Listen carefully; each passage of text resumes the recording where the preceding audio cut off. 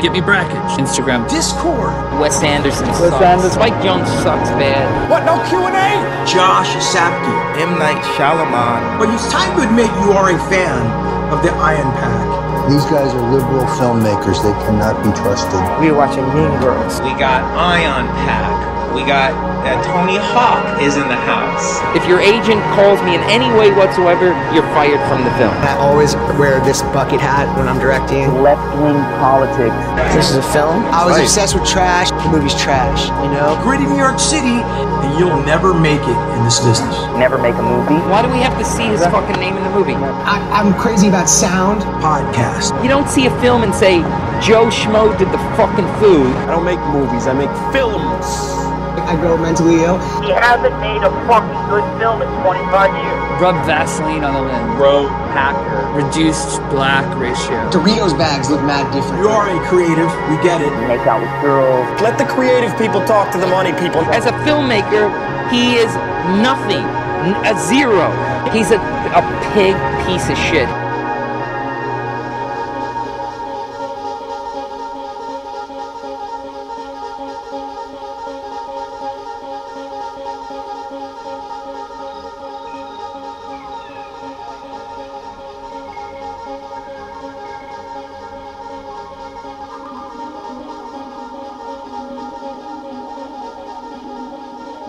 There's a whole group of guys who pretend to be making special films.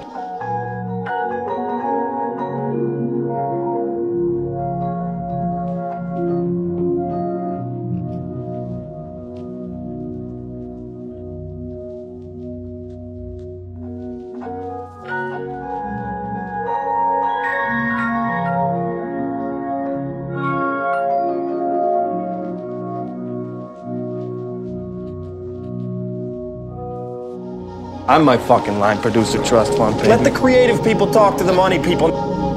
We love the Ion Pack. Very creative what you do.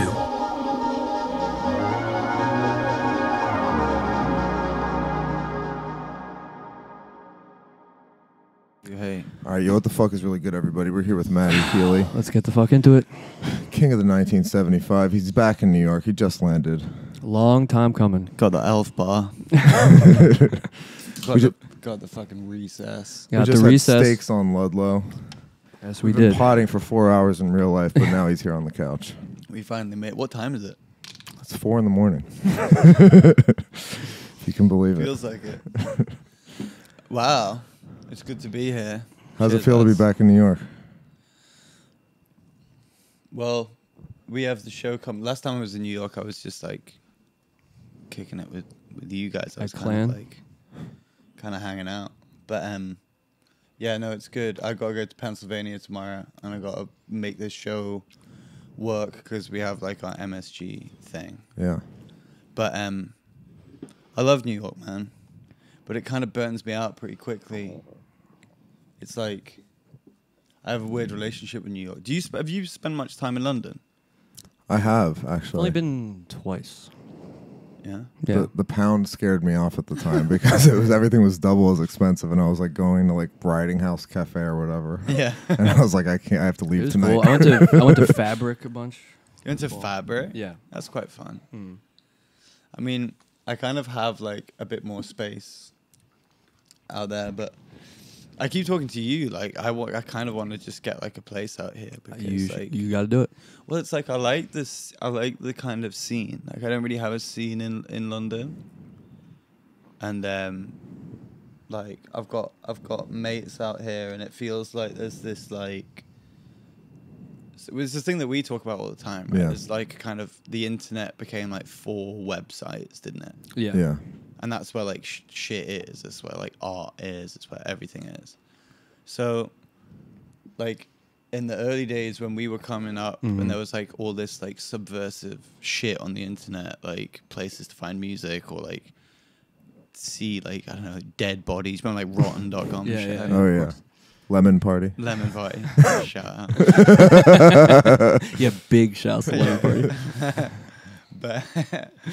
But even outside of like the pre-Mimi kind of stuff, there was like, well, you see it in like our favorite movie, like We Live in Public, like that kind of like utopianism of like the internet and like the possibilities of it, and like so the type of punk that you'd expect within that, like we kind of like lived through, and now the internet feels like it's kind of quite like sterile environment where it's kind of boring. And that's why I'm kind of attracted to like. That's why I became a fan of your guys' pod, and then when I started hanging out over here, it's like it's interesting because it feels like even if it's like on like Patreon or Substack and something like that, it feels like there's something like genuinely kind of I don't want to say subversive, but like something that's like not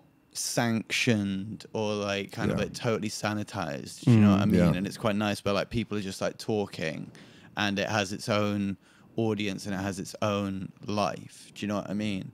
That's what because that's what creates like good art, doesn't it? Like what do they say, the scenius of an environment. Like exactly. one person needs to rise from that. The Dare is interesting. We were talking about in regards to the Dime Square thing. Big shouts to Harrison, because the Dime Square thing has like been lacking in music, which New York never has. Exactly. Yeah, as I was it's coming say, though. It's really it feels like music is back. That was a critique when people were in the Dime Square Twitter discourse. I saw one that really hit a while ago was. The real problem with the Dime Square scene is that there's no music. Where's the art? Yeah. Brad Trammell said it straight to our face. He said, but where is the art, guys? Yeah. We were like, coming, Brad. It's coming. I think it was like this COVID thing. Everyone was living online too much. We started a podcast. Yeah. But it's really coming back. Music in New York feels good right now.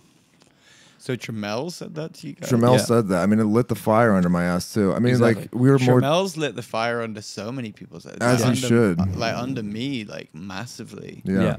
And not... I've been doing a bunch of interviews, you like, your fucking... What, you do your, like, your Guardians and your New York Times and stuff like that. I've told them... I'm essentially paraphrasing, like, Brad Trammell here. Like, you need to... You need to put that I'm using the language of I'm using the language. I'm using Tramellian language. Seriously. No, I'm not joking. Yeah, I know. The guy is fucking goated. Like, we love him, right? Like, we love him.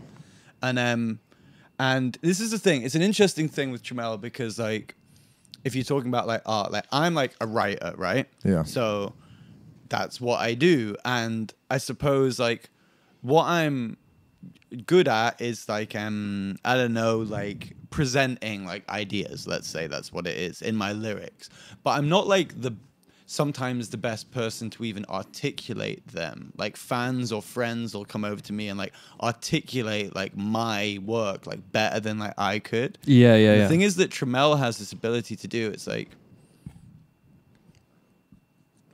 he just has the ability to he just has a really strong cultural awareness, right? And he kind of like gets art from the inside and the outside. He gets it as an artist and as a kind of consumer of art. And when you're making art, having somebody who's like that on it, putting that stuff out there is really, really interesting. Now, he doesn't quite have the audience that I think he deserves. Oh, totally. But, most like dope people don't, so. Yeah, well, that was something. So last night we went to see Vincent Gallo talk. Biggest of shouts. Big shout. Which we signed an NDA that we would not talk about it. We said you couldn't record. I don't know if it said we can't talk about it. I'm pretty sure that's what it said. Really? Can I not talk about it? No, we should talk about it. You have to talk about it. We'll talk. No, because that's the whole thing. We were talking about this before. Gallo has blurred the lines to the point, like, he's made movies post Bad Bunny. Yeah. And they're not out there. Now, is the not out there the art? Like, yeah, that's what we were saying. Because I was saying, for listeners, there is some kind of responsibility, not just to your audience in like a fan way, but there's responsibility to the kind of canon of the history of art to have a life. It's like to contribute to like a evolving history of art. But you were saying, well, what if him not releasing it and having this kind of it existing, him having this philosophy of why it can't be out in the world, that is his contribution to the canon. So it actually is more responsible to the canon of art than even if he had released it. It's the art of his persona. Yeah, exactly. Which is he is his art. Yeah, exactly. Which I think is a difficult place. I would find that difficult to get to as an artist because I think there's an element of like, well, there's an element of pretense there that I kind of don't really step into. Like, I like to kind of, it's funny of me to say because a lot of people would call me very pretentious, but like I do kind of try and like take the wizard robes off a little bit. Do you know what I mean? Yeah. And like, I like kind of, I'm not as, don't see myself or like to present myself as a high artist. I like to debase that sometimes. Yeah. But the thing is with like, with like Gallo now, like, what is it? Like, we're talking about it. Do you know what I mean? You went to a talk where you couldn't have a phone, you signed an NDA. Like, well, you know, we've had excited conversations, like, as young people, like, talking about it, like, maybe that's what it is now. Like, you know, he's a really, really interesting artist in that respect, but it does challenge the idea of if an idea is not being met by an audience, if it's not being communicated, is it an idea? Like, does art actually exist if it's not? If you say you've met, it's complete. You know, if you haven't given birth to something, is anybody seeing the baby? Right. Exactly. Well, because it also allows you, like, I suppose, okay, he made like Buffalo, fair enough. So like he has that pass, goated, right? yeah. But like people who haven't made like goated shit, exactly. It's like it becomes an excuse. Like, you can make something that is so impenetrable, or go even further, that doesn't physically exist. Yeah. If it's so impenetrable, like, it can't really be criticized. Like, you're not really taking a risk, and that's kind of what, like, making art. Yeah, exactly. Like, no, that's what putting art out is about. Right. You know what I mean? Opening yourself up to that critique and kind of, like, allowing that to be part of it.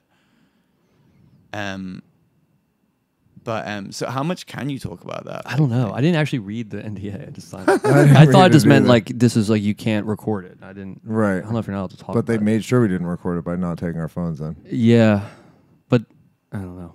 Whatever. We take risks. His justifications for not putting those movies out did kind of fuck me up. Like, Same. because I believed what he was saying, and I believed in his desire to not be recorded. Like, we've asked him to be on this pod, you know, plenty of times. And last night I was like, I don't know if I want to ask him again, because he genuinely has like an artistic belief that a recording of him speaking his ideas takes away some freedom from him or something. Yeah, I mean, I don't doubt his sincerity as an artist. I just wonder how much of it is a construct. Do you know what I mean? Like, yeah, no, it's true. That's why when people are always coming, you know, KJ has an unreleased movie, I have an unreleased album. Everyone's like, you guys say all your shit, but like put your money where your mouth is. I don't have a counter argument. I'm like, you know what? You're right. No, they're right generally. Well, I mean, that's what we spoke about before as well, is that like you guys had kind of this is born out of being like this happened when like COVID. Did you start? Yeah. So it's like it's like frustrated artists during COVID, and it had a vibe. And you have like you've spoken before, you have like cold pods and you have like hot pods. It happened to be like a hot pod, right? We don't know how. Stephen Curry might have a pod, but I bet it's cold. Yeah. Exactly. No, there's so many cold pods from people who are. Who's the one that's like you'd think would be hot but is cold? I hate to say it, but like actual famous people have cold pods. Yeah, there's it's like really wild. There's like a Brie Larson pod. Wow. You know what I mean? Yeah, you know what I mean? What's going on? There's been plenty of times where I'm like, oh, what's up with XYZ artist who I used to see all the time who's kind of disappeared, and I look it up and I'm like, oh, they have a cold pod. Surprise, surprise. Big fucking surprise there. Podcasting is the new being in a band, right? Yeah, exactly. It is. Exactly. You said that, though. Yeah. I don't want to. Did you say steal that? Your quote. He did. I say bet that. you did. It's a good. We are in a band together.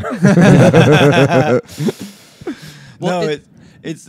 I think that what we've spoken about before is that, like, I think that talking about culture is fine, but making culture is what you want to be doing. Exactly. Right? And I think that, like Trammell says, like, he's right. Like, everyone's got to put their money where their mouth is. Do you know what I mean? Like, I think that, like, the thing is that I liked about about that drew me to you guys, and then I think why we became friends is because that's always been quite obvious in this pod that there's like a sense of optimism. It's not like a jaded thing where you're like, fuck this and this shit sucks and like, you know, I'm getting older and whatever. Yeah. It's like, where's the shit? Yeah. Like, where's the good shit? Yeah, we like, want to where find is it. it? Like, I want to find it, and can we be part of it? Should we be part of it? Let's talk about like what we can do. You know, so and that's what and kind of that's what it's about. And I think that it's really cool that this is like part of your broader artistic like statement. Do you know what I mean? Because it's like most people like, okay, here's my hot take, like post doing like loads of like fucking interviews and shit like that, right? Is that you as an artist, like when you put a record out, like reviews are like a thing, right? And like, you know, like you do interviews with like journalists and shit like that. Now, I wanted to do this partially because of like our friendship, but also because like, I'm a fan of this and I enjoy this. So there's some things that I'm doing that's just like for me. Yeah. There's some things that you do, right? Now, music journalism is one of those things where it's like, now I don't want to like, I don't want to shit on like music journalists, right? Oh, please. We shit on film criticism all day. All the good music journalists that I really love, like Joe at the New York Times, or like Laura Snapes, or Michael Hahn, or all these people, they're kind of writers that like want to write books. Exactly. End up wanting to writing books if they're good enough, right? Because the truth is, right, there's no famous music review. Yeah. Facts. There isn't one. There's famous pieces of critique. You know, you've got like you've got like Frank Sinatra's Got a Cold, or like you've got like famous pieces of, or Mark Fisher on Burial. Mark Fisher on Burial. You have like famous things that come through, but they're not more reviews. They're more kind of like, you know, like philosophies almost. Yeah, and there is a sense of like the personal relationship the writer has. Exactly. With But the thing is with music journalism is that even with the internet is that music journalism is a service. Right. Like when you had like linear streams of media, like you would buy I don't know, like a newspaper or a music magazine, and the reviews would be like adverts. It'd be like, what are you going to spend your record money on? Like, and you'd read the reviews and you judge it based on that. Now, by the time you have to read the review, you've already got time to listen to the music and make your own mind up. So it's kind of like it becomes just an exercise for writers to write, which is fine. Yeah. But if you're a writer and that's your art and that exists purely based on somebody else's art that people care more about, eventually you don't want to be that. Yeah. You know, unless you're like the most famous music journalist ever that I can't name.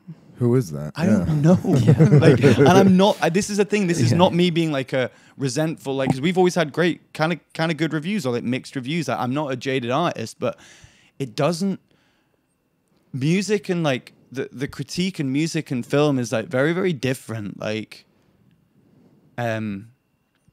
so there's that. So it's kind of like there's no famous music reviews. So you don't really need to worry about that because like it'll have a life of its own. I don't know if I told you this story, which is a different tangent, but like what has been weird for me recently is watching like we love like film, right? And film and TV. I'd say TV's in its like golden age. Yeah, right that's now, exactly right. Yeah, music's not. No. Film is weird, but pretty great a lot of the time. A lot of good movies. Yeah. And I was thinking about this. I was like talking to I was sat next to some like 13-year-old kid who's like the son of some like music guy. And I was just like talking to him. I was like, hey, what kind of like music do you like? And he was like, I don't know.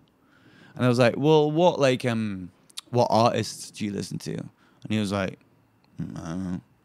I was like, all right, well, what songs do you like? And he said, what, full songs? Whoa. Wow. And I was like, whoa. Yeah. That's the TikTok shit. On that well, essentially that TikTok shit. But like, I didn't realize that the form Yeah. that I recognize as being the smallest denomination. Yeah, But like yeah, the yeah, song, it doesn't get like smaller than the song. Yeah. You got the album, you got the whole thing. I was like, whoa, okay. Now, and then I started thinking like, well, it's interesting with music because that isn't happening in film and TV. We either want like content to be 6 seconds long or 6 months long. Yeah. We want like the longest story that has like Dostoevsky level narratives and 50 different characters. We want The Sopranos every week. But then we want it to be like 6 minutes. Yeah. If somebody says to you, can I show you a video? And you say, yeah. And they pull up YouTube and it says 9 minutes. It's over. Yeah. That feeling is just the worst feeling in the world. Yeah. I can't. Yeah, I know. Wait, no, but it's good. Yeah. It's at 4 minutes. And it's like stand up or something. And you're like, I can't do this. But it made me think like, well, maybe like, say you have like Instagram influencers, right? Yeah. Some like young girl who's cute, who is not even like sexualizes herself, but some like young, cute girl, and she gets a bunch of Instagram followers. I've noticed quite a natural step is like they get a ukulele or they get a guitar. And there becomes a what's it called, like a SoundCloud link. Yeah. And it's like, listen to my music, buy my music. Yeah. It's never read my screenplay, like yeah. right. So it feels like what people have seen is this almost like shortcut to like doing music is kind of easy if you're cute enough, almost. Not just with girls, but with like dudes as well. Whereas like there's no kind of like social media shortcuts to like being a DOP. Yeah. Or like being a great screenwriter. Do you know what I mean? Yeah. Which is why I think we're in this kind of weird place where like there's still great music, but there's just a lot of dross and like. Well, yeah, it's so weird because it became this thing where if you told musicians from any other era, what if you didn't even need a label? You could sit in your bed and press a button and everything you've recorded, which you could do in your house by yourself, was just available for everyone in the world to see. They would have said, oh, that sounds like a utopia that will never happen. And that it's exactly what happened, but it somehow has become, it just became like worse because over accessibility, kind of oversaturation, it cheapened like being able to make money off of it. It just actually, it's weird. The increased accessibility actually got bad. Well, Trammell, let's bring it back to Trammell. Yeah. Trammell talks about that idea of how like, what does he say? He was saying that like, it's kind of that. It's kind of a Mark Fisher idea, isn't it? Where he says that like the idea, we all kind of just assume or buy into this idea that young people are at the forefront of cultural change, right? Mm-hmm. And that's always been the case through the 20th century. But it's also because like the economy has allowed that to happen. You know, where are we? Like in the 90s, you could be a middling musician, afford to live around here, work in like a coffee shop. Do you know what I mean? There would be parties. Not every single space was sanctioned between like, you know, like essentially the cops and the real estate industry. Like there was places you could go party. There was places where things were happening. But now young people don't have those environments. They don't have any money. And they're forced to kind of make the most homogenous. They're like making what does he say? Like the flat design for the internet startup. Do you know what I mean? Because they also have to sell themselves in a way they didn't have to before. Well, let's get the bag. We grew up, you can't sell out. Yeah. So when we were growing up, the one thing you didn't do was sell out. And generationally, they had to morph that into get the bag because capitalist. I sound like a sixth former. Look out! Just the way that the world is now doesn't allow them to do that. Do you know what I mean? So it's kind of like it's difficult, and also like I'm in a band, so like I can't really relate to this individualization of subculture because like all subculture has become like individualized, right? It's like you used to dress like groups of people, like scenes of people. Now kids dress like individuals. Like the incentive to create, to like unite and then be bigger than something. The idea of the individual, like, you know, the Strokes were the last people to change how people dressed. And me and KJ still do it. You know, so it's like it's kind of like it's that idea isn't being sold to people because to be like a goth when I was growing up, you had to find out where the goths hung out in your city. You could talk to them. Find out what shows they went to. Read the books they read. Watched the movies. And you immersed yourself in a subculture and you became that thing. It doesn't really exist anymore. Exactly. But maybe that's just like kind of getting older. Maybe there's loads of shit going on that I just. Well, it's because it's hyper competitive. I mean, labels used to invest in like kind of raw potential. Now you have to have your own brand that has shown some kind of, at least on the internet, success before. Well, that's an interesting thing though, because I've thought about this as somebody who runs a label, right? Because I try and put myself in the shoes of like a 17-year-old kid, because when I was growing up, you thought you need a label, right? So you get really, really good and you impress the label and then you put music out. Whereas now you just put music out. Like that's what you're kind of doing. So when I'm like looking at a young artist or something, or traditionally you'd think, don't have anything out. So when you come out, it like explodes. Right. But then I think if I was 17 and I had the ability to like put music out and I hadn't done it, how much would I want it? You know, it's kind of like I wouldn't have been able to, like, I couldn't get arrested. I had to start my own label at 21 after every label came and literally went, nope, too weird. We want an indie band. Do you know what I mean? So if I had the ability outside of MySpace, which we did put our music on and stuff like that, if we had the ability to like put stuff on Spotify and hope that it catches an algorithm or something like that, the 17-year-old me would have done that. Right. So it's only kind of with the professional hindsight that I could say, oh, you know, don't do this or don't do that. But I also don't really believe in that, because I think that like now discovery, as much as it was when we loved alternative music, right? So discovery was always part of our experience. Like when you first heard Fortet on like 120 minutes or something like that, you had to be up at 2 o'clock in the morning and be a weird kid. So you had that solidarity with those people, right? Now, you know, it's like I look after like an artist like Biba Doobie. Like one of the main reasons Biba Doobie is enormous is because the lion's share of her fans have been there from the beginning. And that's why she's big. The NME didn't go, this is your new favorite artist, here's one song, we're the gatekeepers of culture, listen to us. Kids were like, no, we've made the decision, we fuck with her. Do you know what I mean? And I think that discovery is a massive part of the experience of like having a relationship with an artist now. Do you know what I mean? No, I know of, I won't name names, but I know of more than one person who passed on Lil Peep because they were like, oh yeah, what is this? Small labels. And then obviously it was that it happened organically online and everybody was like kicking themselves. Well, it was the same thing with the 75. Like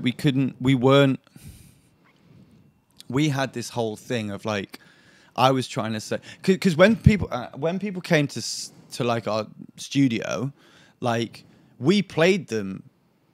If you know the 75, like Sex, Chocolate, The City, like all these like early songs, they were all there. But it didn't sound like the bands that were getting signed at the time. These kind of Post Libertines, Arctic Monkeys, kind of bands, but they were getting like huge deals on major labels.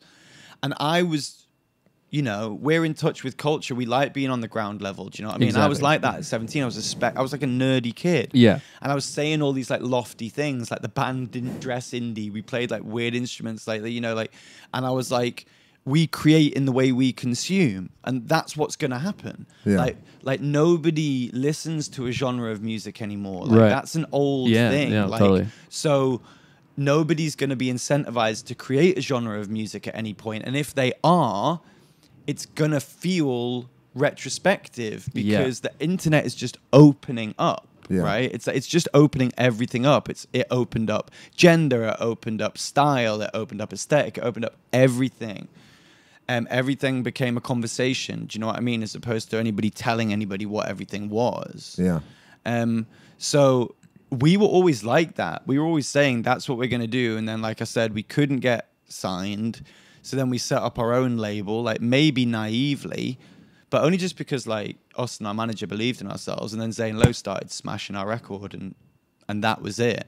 Yeah. And all the major labels came back and they were like, "Yo, what's up?" And we were like, "Yo," we were like, "Yo, what's up? How you guys doing?" And we kind of managed to be like, "Well, you know, it's happening now, and you can't get into our show at Reading Festival and all this stuff." So it's like, you know, I think the really lofty, pretentious thing I said at the age of like 23 to a bunch of regular people was like, "It's my car, but you can get in the back." And that's kind of what happened. Like, you know, like I've never had a dude in a jacket or any, there's never been a person involved in 75 that isn't me, Jamie, Patty, Ed, you know, like our team. So it worked out well in the end, and that's a powerful position to be in. Yeah, that's like I mean, pretty much like the best origin story. That is the ideal in a way. It is. It is, but it's like, it is, but it was born out of strife. Do you know what I mean? Like frustration, yeah. Like it didn't feel good at the time. No, it didn't feel good at the time. But the nice thing about it is that it didn't come with any kind of like vitriol or redemption. Right. Like I didn't like. I genuinely, I almost like empathized with these people. I was like, before the word boomer existed, I was like, these guys are just, they don't get it. Like if I keep, and I had this like a whole album in my first, regardless of whether you liked 75 or whatever, like loads of people do. And I had like that whole album in my head. I was like, I just need to fucking just do this. Just trust me, like people will like it. This sector people will like it. And that was also, so like owning our own label and you know, and since then we've done the Japanese House, Wolf Alice, like Biba Doobie, Rina Sawayama, like we've become like a proper label, you know. Yeah. But the reason that the label works is because we just want it to be factory that worked. Yeah. You know, we don't have like a boardroom or a way of doing things with our artists. We basically fall in love with an artist, like gawp at them, and then go, "What do you want to do?" Yeah. What do you want to do? I'll pay. Like, what do you want to do that? Yeah. So it's like we sign stuff that we love and that we believe in, and then it just does its own thing because it is an artist. I think if you start getting into the way of trying to create artistry, do you know what I mean? You get like, well, sometimes it does work. You know, some of the biggest artists in the world right now are. But you're having a marketing meeting rather than like an art meeting. But the thing is, it's like, and I think that's where I don't really, I can't really understand the whole like the not that I can't understand it, is that, you know, like, oh, I get cancelled all the time, but I don't really. Yeah. Because I'm not homophobic. I'm not racist. I've not done a sex attack. Yeah. Like, I'm not like, I'm not, I don't actually get cancelled. I just like sometimes say something that isn't everything great and everyone nice? Do you know what I mean? So it's not that, it's just, so what I don't empathize that much with is like PR teams. I don't see the point when the veil now is so thin between like, it's gone. Dude, after rave, like you used to have like David Bowie and the audience. Yeah. And the audience were like, they might as well have been looking at Bowie like that, and he's down there. And same with Michael Jackson, all that kind of shit. Rave happened, and it became way more democratic. It went like that. Yeah. And it was like, actually, the audience are just as important. This is David Bowie was saying this. Actually, the audience are just as, do I need to? No, you're fine. Am I good? So we're having tech problems. But I'm just saying that back in the day, there was this huge like pantheonized, like there was pantheons of culture, right? Yeah. So you had pantheons of culture back in the day that were on this massive pedestal, and you'd have people looking up at Bowie, looking up at Michael Jackson, looking up at all those kind of people. And then when rave music happened, it became way more democratic, and it was like, nah, the audience and the performer are just as much a part of that kind of thing. So that became established, and now, like 30 years later, we're in this place where you can like tweet Rihanna. Yeah. If you tweet the right thing, exactly. she might tweet you back. Like the veil of like, if you had a problem with Michael Jackson back in the day, you'd have to have a problem with it during the day.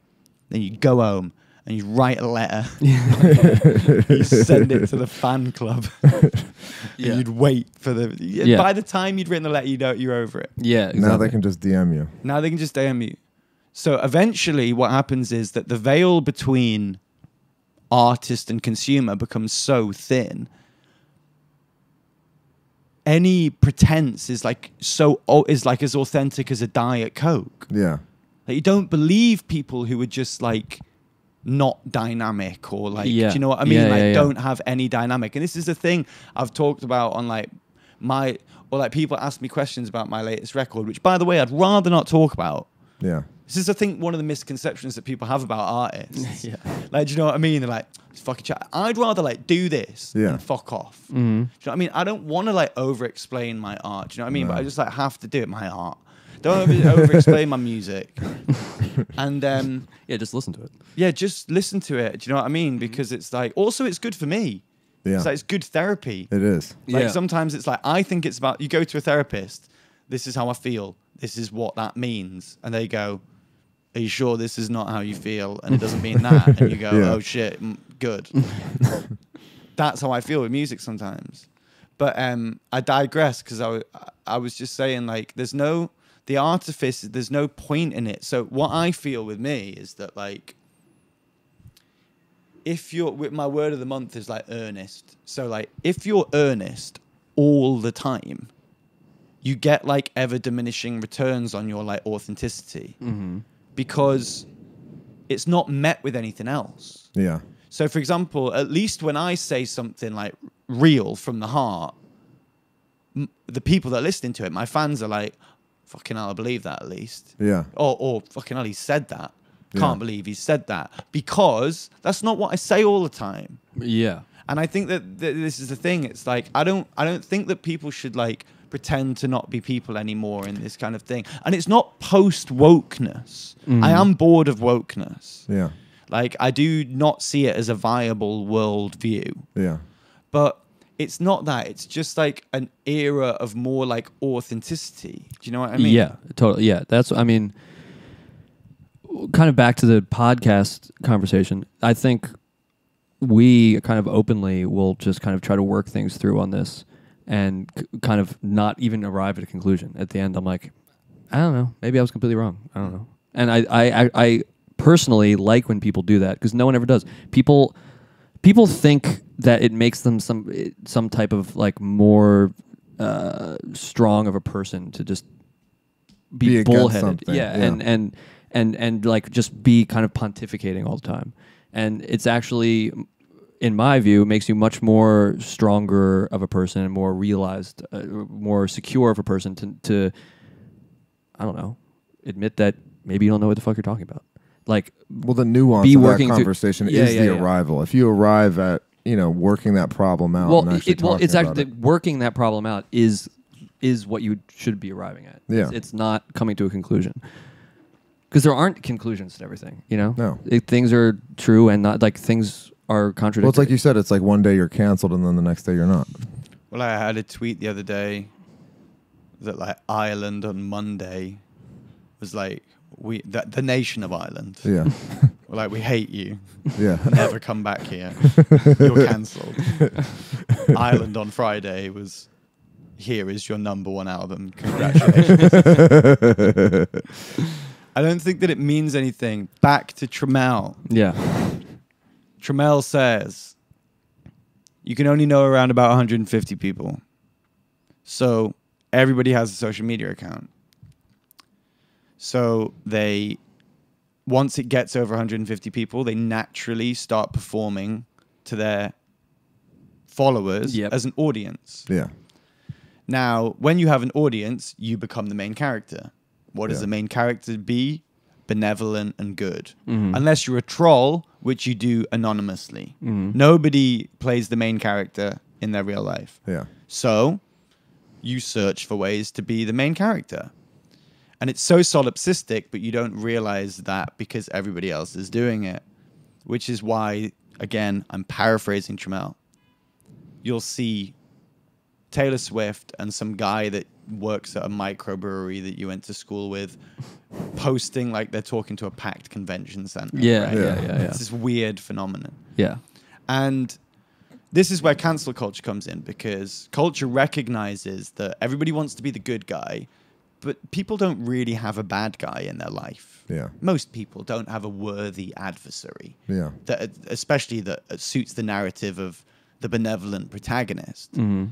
So every week, culture generates a bad guy for all of us good guys to turn around and go, look how much I hate the bad guy and look how good I am for it. But the reason we forget about whatever moral indiscretion, or I don't even have an example right now, is because we don't give a fuck about it. Yeah. Because it's just, I don't want to sound like Jordan Peterson, but it's just like fucking virtue signaling it. Like, it really is. And everybody is tired of that. Yeah. Like, it is tiresome. Like, the infographic era is tiresome. Yeah. If we can solve the Middle East problem on Twitter, should we? True. Should we? Right. Yeah. No. Should we treat things with more reverence? Because now everyone's an activist, which is apparently the most important role in the world. But everyone is one. Yeah. So it's the most important role, but that everyone needs to be is- taken the most seriously. No, that I should think- be done. Yeah. But everyone is one. Yeah. Shouldn't we just have like really, really good ones? Yeah. And Exactly. we do what we do and let them be like really good activists, and we support them and empower them and uphold them and let them be pillars in their community or whatever it may be, instead of all using it to demonstrate that we're a nice person, because no one gives a fuck. Yeah. You know, like that David Foster Wallace thing, you will care a lot less what people think of you when you realize how seldom they do. Yeah, exactly. That doesn't apply to me, but like if you're a normal person. Yeah. I know. Doesn't it kind of fuck you up to think like so many people who you know casually, if you died, they'd just be like out chilling like 2 days later? Maybe the same night. Yeah. I mean, what else are they supposed to do? I don't blame them, but it still messes with your head. What, the life goes on thing? Yeah. That's what bums me out about like a kind of the concept of like death. It's not that there's like, because everyone's like, what's it like after you die? It's like the same before you were born. I wasn't like sat there for 5 billion years. What the fuck? like I'm not worried about that, but I don't like leave the party early. Yeah, exactly. That's lame. Yeah, exactly. It's the idea that like culture and humor and jokes still go on without you. That's what weirds me out. It's not that like trees and mountains and stuff. It's that like it's FOMO, nuance and arguments and technology and bullshit and nothing. Good parties. Yeah, it's gonna. There's another ionized party. Like, you know, like that's but that's what life's about. I mean, parties, man. You always talk about parties. Parties is art. Yeah, exactly. They're Parties important. are art. They are. They really are. They That they're more. Well, yeah. Again, this is the internet thing. People look at parties, or this is like the word party. I guess it's like an unserious thing, which I guess it can be. But those are real kind of not only culturally defining things, but personally defining things. Like that's the kind of the point of life is 100%. other people. You know, and also.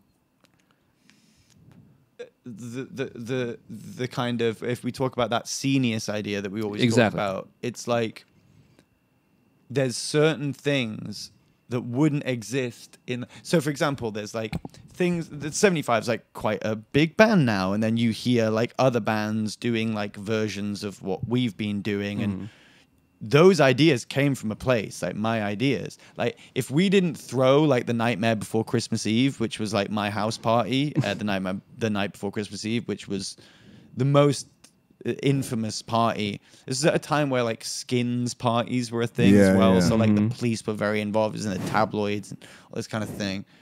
But we had just like a bunch of bands play at my house. Now, my friend's band Airship, Elliot ended up being in the band Editors, but he played this song with his band, and it was like this like droning chord, na na na na na na na na na na, and the bass kind of like revolved underneath it. And I was watching it, I was like, what is this fucking song? It was unreleased, band didn't have music out, we were just fucking around. Yeah. That song essentially is Sex, which now is like this huge song.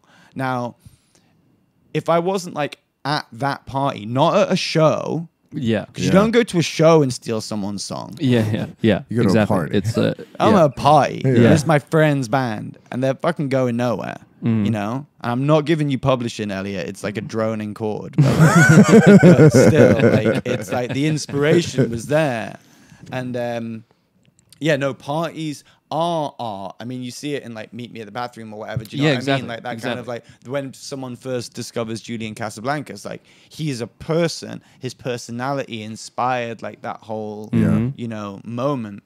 So so that's the thing, like, and there's less environments for like kind of unsanctioned kind of parties. Yeah, exactly. I mean, that's kind of New York's strength, which is why I love it here. Yeah. But it is important. It's when things get too online, it becomes that main character syndrome thing like we're talking about. Everyone's just individually speaking on a podium to their however many followers. That like it really kind of I mean, the word community gets thrown around so easily that it almost doesn't mean anything anymore, but it's more nuanced than community. It is this kind of shared thing, like you're talking about, you hearing this band play Scenius thing. And it's a shame because it's just like in a competitive economy because things are expensive and it's hard to make money off art. So people become a little more infighting now. Not infight, just more competitive. And well, it's a bummer. You have this theory about the kind of weaponization of wokeism due to the economic situation that we're in. Yeah. Explain that. I think, well, I mean, cancel culture, whatever you want to call it. It started under the idea that you wanted someone who was dangerous or predatory, etc. You wanted to get them out of the way, make them not in a position where they can be predatory anymore. Okay, great. Who's going to disagree with that? But it evolved into something else. And I would notice just people took glee in these things happening. And it wasn't because they were excited that a dangerous person was gone. Because a lot of the times people being canceled, it was not even for anything dangerous. It was just something they said or whatever. It was, you know, there was no threat from this person. It was just people were finding glee in someone else losing, getting out of the race. Yeah, it's a stall. Yeah, it just. Oh, yeah. No, you're talking more about like. There's more room for me now because this person's out of the way. This person is a little more successful artist than me. Now everyone's hating on them. Great. Now there's more room for me. And I could feel like people taking glee in someone else's downfall. And it wasn't because a dangerous person was not able to be dangerous anymore. It was purely self-interested. It was now I can get ahead. That's the funny thing about it, though, is that like the people, this confusion between like cancel culture and just what the town square is now is that like if you're Harvey Weinstein and you're like a criminal and you get found out to be a criminal, then loads of people talk about it and the main place that people talk is on Twitter. Yeah, that's not getting cancelled. Right, that's just being a criminal now. Yeah. Like that's why I'm not like worried, because people ask me about that. Are you never worried about like the kind of shit? It's like, do you never think that the reason that I'm not worried is because I haven't done anything wrong? Yeah, it's true. Yeah, it's true. You talked me out of this.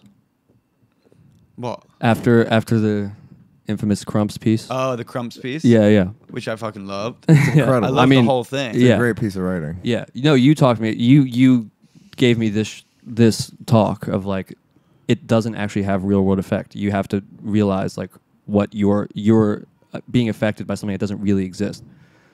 Well, it's 100%. like, in so many words. It's like Nick and Adam. It's like the Stella guys. It's like people who are like, how are these guys not canceled? Or like, aren't they so on the edge? It's like they're not worried about it because they're basically good guys. Well, no, it's because you can sniff it out. You can tell. Like, this is the whole thing. It's like, you know, we were just laughing at, what was that fucking Jordan Peterson shit where he said that everyone like government mandated girlfriends, and he was like being deadly serious about it. So funny. The guy just needs to get like so laid.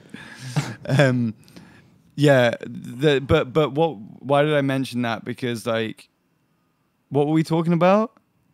Before fucking that? The capitalistic competitive nature of no, but like the stuff. Crumps piece and like of just how it. Okay. So you need to let like dumb or like racist or like bigoted people talk, so you can be like, so you can ignore them. Like, yeah, you know what I mean? Like, you can't like censor people because you like need to be able to hear where like the dumb shit is, right? Yeah. But no, I think that there isn't like a real world effect to that because it isn't. People don't really like care that much. Yeah. Like, people don't really care about anything apart from outside of their life. Everything else is kind of like a performance. So this is the thing, is like with you guys, with like the Cumtown, with the Adam Friedland show, boys, with all those kind of things, like, you know where it's coming from because you can feel it because you're a real person. Yeah. You don't need it explained to you. Yeah. Yeah. It's like a movie. Yeah. It's like if there's like a movie and it's about a guy and a woman and they have 2 kids and they're getting a divorce and one of the kids wants to, you don't start the movie by saying, hey,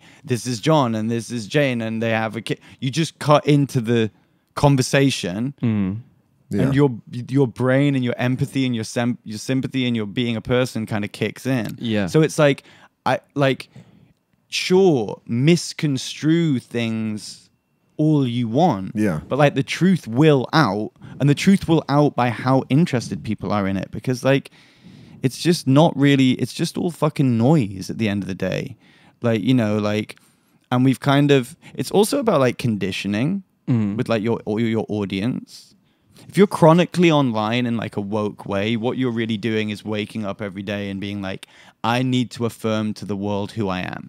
Yeah, right. So when you do that every day, it's like that great line in Louis where Leno phones him up and he's going to get the job at like Letterman. And he's like, you can't be funny every night. It's like, you can't be good and woke and virtuous and clever and smart and an artist every day, like online. So when you try and do that, it kind of like, it kind of doesn't really work. And then I think that you just get into these kind of cycles where you buy into this idea that you have all these like real world consequences that you don't, because it's a fucking app for grown-ups. Like Twitter is a game for grown. Like, I don't want to be like really trivial, but like it's an app that you download, that you go on and you get as many hearts as possible by through your behavior. That's what it is. Yeah. And it's become this like part of society and stuff like that. But that's what the incentive structure is. Yeah. Nobody's like, people go on Twitter for entertainment. You know? There's no like, you know, like the guy who sits down on like the Sunday and reads like the Sunday Times. Yeah. And, like, the Broad. He doesn't go on Twitter. Yeah. Yeah. He's not like, what's going on? Yeah. like, this is not why people are there. Yeah. They're there to be like titillated and annoyed, and you know, it's like, so it's kind of what it is. That's why I've like stopped the woke shit, because the woke shit for me wasn't even like woke shit. It was like kind of real. Like I grew up, like my granddad was on like the first drag queens in the UK. I grew up like with both of my parents being like West End theatre actors. So like all of the people that were around me that were really successful were kind of like gay, black, interesting. Like they did things with their body, or they were musicians for a living. So I was just like, all right, I'll do that. Do you know what I mean? Yeah. And I saw where that came from. So then when I became a grown up and I became aware that, oh, you know what, there's actually kind of groups of people that try and like oppress these groups of people, whether it be gay people or black people.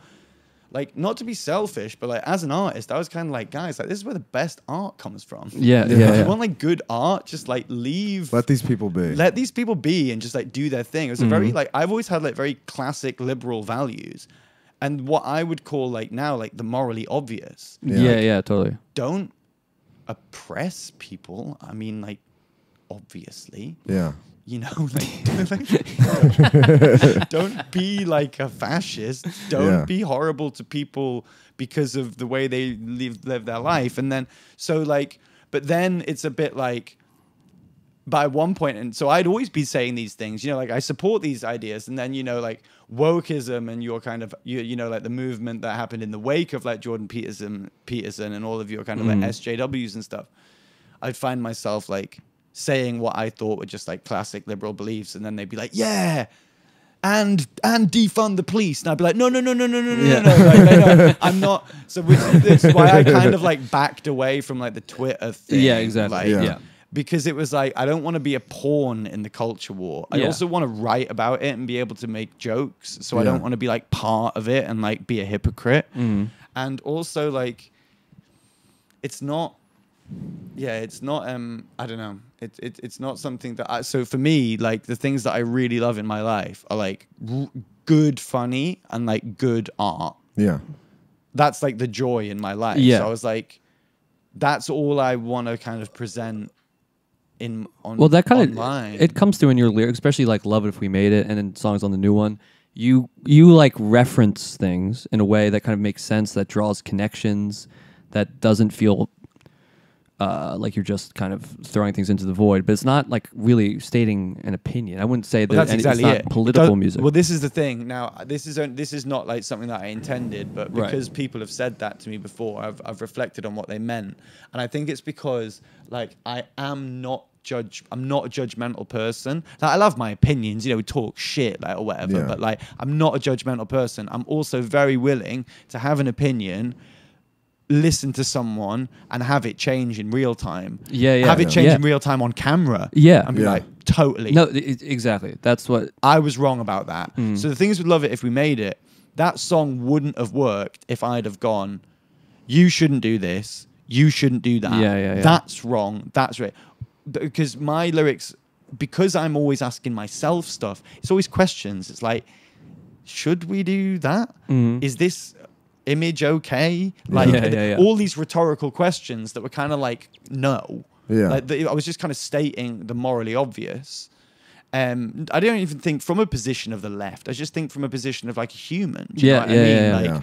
So I think that there's a kind of, there is an objectivity in my lyric. There is a subjectivity in my lyrics where I'm not judging, because you can quite easily hear that I'm like figuring myself out or like but yeah, that I think you just kind of that came with like probably like so much introspection on my first couple of records. Then when I decided to go out, I think that like I knew that required like a lot of empathy. Right. Do you know what I mean? Yeah. Because like I'd spoken about myself like with such analysis and kind of nuance and care. I felt like, right, well, if you're going to talk about the world, like you need to do it with the same kind of thing, which is why I just kind of try and do that. Yeah, I wanted to ask you about, it's interesting to hear you say, like, how long were you off of Twitter for?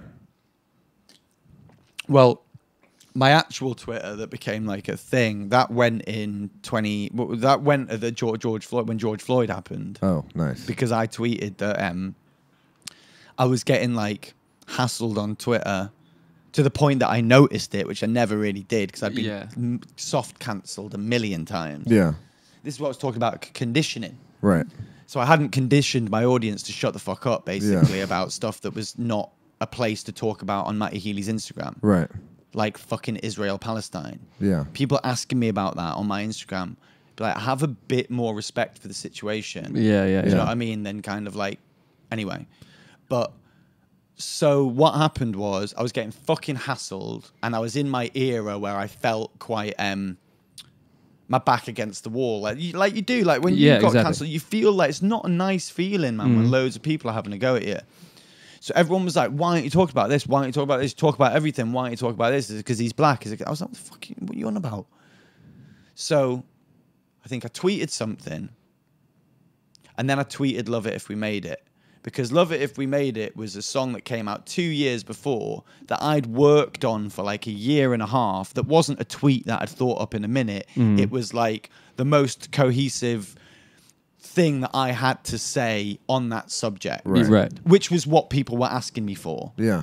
And then I did that, and then people were like, you're trying to monetize the death of George Floyd for the half a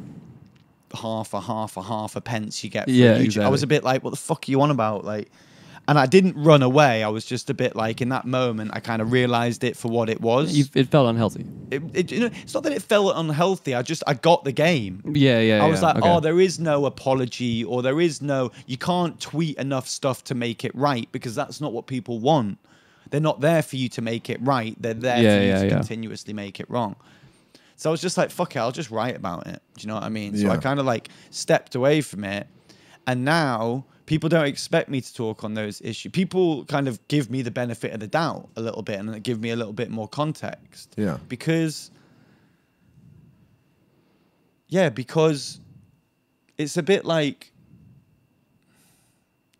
you know, I don't quite do what like Harry Styles does. Like, not to call out Harry Styles, I think that he's great, but like he manages to like say like nothing. Exactly. Like nothing, like literally nothing. That's my sort of question, because like you get people like to me, like an ideal would be someone like Burial, who just drops an EP at the end of the year, and like you just don't hear from him. There's the Mark Fisher interview, and then that's it. Yeah. But then we're obsessed with people like Gallo, who, I mean, he had a moment on Instagram where he was like doing his T-shirts and all of this, and he's provoking, and he has lots of opinions about lots of things, and it's the idea of like the person alongside the art, and like, where is the ideal? Is it a constant engagement with the public and a provocation or conditioning? Well, this is the thing we were talking about. Like, we'd watch videos or interviews of Hunter S. Thompson probably more than we'd read a lot of the stuff in like Rolling Stone that he did. Like sometimes like Burroughs as a figure, I'm probably more interested in than Burroughs as a writer. Do you know what I mean? Like Geisen as a figure, same kind of thing. Basquiat as a person, way more than an artist. But like, so yeah, I don't know. For me, like Nick Drake fucking died. Yeah. So he's forever interesting. Do you know what I mean? Yeah. Like, so there's there's in death, you have that. Right. But I feel like it becomes, I have a song called like Nothing Revealed, Everything Denied, because it does become a bit like that. Do you know what I mean? Like where people just become, what I don't want to be is so quiet on what I actually believe that I'm allowed to be celebrated through association and projection. So you stand me next to Demna Gvasalia and someone goes fashion icon. Yeah. Or you stand me next to Stevie Nicks on a red carpet and someone goes great songwriter. Do you know what I mean? Like I'm not really interested in association and those kind of things. And I think a lot of people are now. Do you know what I mean? Definitely. Like it's very like, you know, everything's very associative. I think the 75 didn't really grow up in this scene that I'm so obsessed with because I've always really craved. We've always kind of been like kicked out of scenes, to be honest with you. Like we've never really been allowed in scenes, not to be like feel sorry for ourselves, but we just never really fit in. And then we never even fit in when we got big. Yeah. We just didn't. Like we didn't fit in with like the Tame Impala, the Mac. I like me and Mac and mates and stuff like that, but like never. Which was great because we were never in anyone's way. Yeah. But it's difficult sometimes because like I'll see us like headlining some like huge festival. I'm like, why? Yeah. We're like a band, and like who else is? And there isn't really anyone else that's doing. And I don't think that I'm like that. But so we're a weird thing. Yeah. We've never been in a scene. We've never really been accepted by. We've just been we're like the biggest like cult band. Mainstream doesn't really get us. Yeah, I think the we relate to this. The alternative scene are only just starting to get us on this record, or maybe on Notes. Kind of just being like the big, like we always say, like the biggest band in the world that no one's ever heard of. Yeah. And I think also like things that were cool in 2014, 2015, people like us are very aware of. So like hating on the 1975 is a bit like old school. Isn't it? You know what I mean? Like seeing as we've survived and we're still fucking pretty sick. You know what I mean? It's a bit like... Yeah. No, that is a weird feeling. We talk about this all the time because we have I don't smoke vapes, by the way. It's just because Curtis lent me because you can't smoke in it. It looks good on you. What is this, like? I think it's peach berry. Girl and gummy bear? Yeah, girl. Girl flavor, chick flavor. Curtis likes kid stuff. Fuck, what was I saying? I don't remember. No, but it's the reason I was bringing it up with you is because like your music is good enough that you could have no public engagement, and I think it would probably be as big as it is. Yeah, but I had to. Okay, fair enough. But like, there's some people that do that like really well, and it's kind of like Frank Ocean does that, right? He does it like perfectly. But that's Frank Ocean. Yeah. And I think that like. With me, regardless of whether I like it or not, I'm not a gallo, you know, but me definitely sets the context for like what the 1975 is. Yeah. Like without me, like even talking to you guys in the way that I talk, like the 1975 is a bit more confusing. Like I do give it context. In a cool way. I don't even really care that much, to be honest, KJ, because like I grew up like. Are we getting to two conversations here? Nepotism, baby. Let's put that to one side. I grew up I grew up where my parents were famous in the UK, right? But they were famous in this kind of. You have like the National Enquirer, right? We have like the tabloid. The tabloids in the 90s were fucking brutal.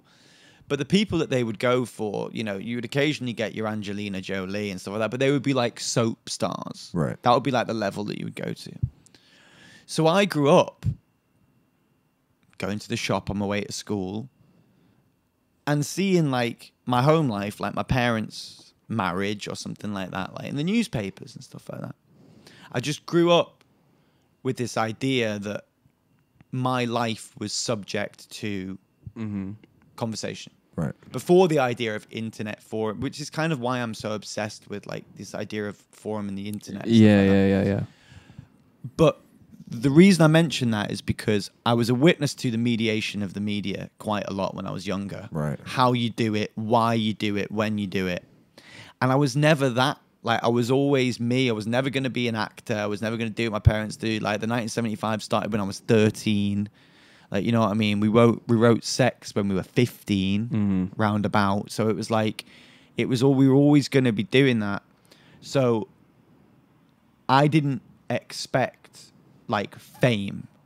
I don't know what, like, the 700, 800 cap venues around here are, but in Manchester, if you were playing those, you were fucking massive. Yeah. That's for me where I thought my band would be playing. Right. AFI played the Academy one. Right. Yeah. They were huge, if you ask me. Yeah. The Apollo, that's a different level. The Arena, it's Green Day. I mean, forget about it. Do you know what I mean? But when I did get famous in my own way, I think a switch went on in my head where I was like, I can't do this fucking chat. I'm not in Daft Punk. I'm not Burial. I'm not from, you know, I'm not a ghost. Do you know what I mean? Like, I'm kind of like a lad in like a real band. Yeah. And I think that I decided to make every interview a conversation, which is why I became such an interesting interview. But it was only because I wasn't doing interviews. Right. Yeah. I was just meeting grown-ups in pubs and telling them how I felt. And then that's why I got pissed off with headlines. That's what I don't like about interviews is headlines. I don't mind interviews. It's fucking headlines. It's like, I'll say something and then it says, Matty Healy says this. Yeah. But that's like I've gone fucking... Yeah. Ladies and gentlemen, in the barn, stood up and been like, can I fucking tell you my opinion? That's not what I've done. Yeah. I was in a conversation and that was said. Yeah. Like it would be in any conversation. Then you take and then that's the thing that goes on Twitter, and then everyone's like, "What a fucking silly cunt! Why is he talking like that?" And I'd feel the same. Do you know what I mean? Because I don't talk in headlines. That's low key why you are a bit gallo, because that's sort of his gripe with Yeah, his interview. Yeah, he says he's always history. taken out of context, and he's just trying to talk, and that's why he won't ever be recorded ever again. But that's the opposite of me. I'm like, I'm just gonna push You're just through yeah, it. Yeah. Well, no, Gallo early career. Yeah, like, Gallo, because the truth will out. Do you know what I mean? Like, yeah. People like some guy from the Times asked me a question the other day. He was like, "Well, why do you think that when people do get like called out on the internet, they'll like retreat with their tail between their legs?" I was like, well, maybe because they did it. Yeah, exactly. Because if I got gripped doing something like being a wrong un, yeah, that's what I do. I retreat with my tail between my legs. I haven't done anything like wrong. Do you know what I mean? So like, I'm not like that worried about like expressing my opinions. Do you know what I mean? And I do. This is the thing. I'm in the business of selling records. They're in the business of selling newspapers, right? Yeah. But it's not even the company. Like, if you're a young writer, what do you want? Do you want to sell Matty Healy's record to the best of your ability? Yeah, exactly. Or do you want to demonstrate your ability as a writer? Yeah. Of course you want to demonstrate your ability as a writer. So it's never like it's never an objective trade-off. Do you know what I mean? Mm. So I just do it now. Do you know what I mean? And like let people take stuff out of context because like who gives a fuck? Yeah. Yeah. It doesn't fucking matter. Yeah. Well, it's doesn't interesting how it paints the listening experience, though, because that actually does become 4D when you're like listening to like your guys' new record, and I can like go through your stories. I like the 4D, like it bleeds over into reality in a way that I enjoy. Well, this is the whole thing. Like, why it's all real. Like, it's all one part of like one holistic expression. Like, it's a person. Like, that's why people relate to the 75 because they relate to me because people like people. Yeah. They don't like ideas. For a bit they do. Yeah. But what people like is like dynamic and conversation and truth and change and growth and every fucking comment on songs that people love about 75 as being like, I've been listening to the 75 since I was like 16 and like I've grown up with them. Yeah. And it's like there's this idea, like who was it? Like Bo Burnham texted me the other day out of the blue, just saying that like what's nice is that like being afraid to grow up makes you less subversive and less interesting, whereas like embracing growing up is kind of cool and sexy and like not like getting old, like growing up, right? Because like your 20s, especially with me with the 75, like I was defined by like all of that postmodern shit, nihilism, addiction, self-obsession, you know, all those kind of things. And those nihilism, and it's very, that's kind of a cool, appropriate, sexy way of being like in your mid-20s. But eventually life starts presenting you with different, less sexy ideas. Responsibility, ? Family, ? Depending where you are. Yeah. And when I talk about responsibility, I don't just even mean, I mean like personal, I mean like communal. I mean like just being in service, you know? Yeah. Like these ideas aren't like raw dogging and doing smack. Yeah. Like that's easy to write about. Yeah.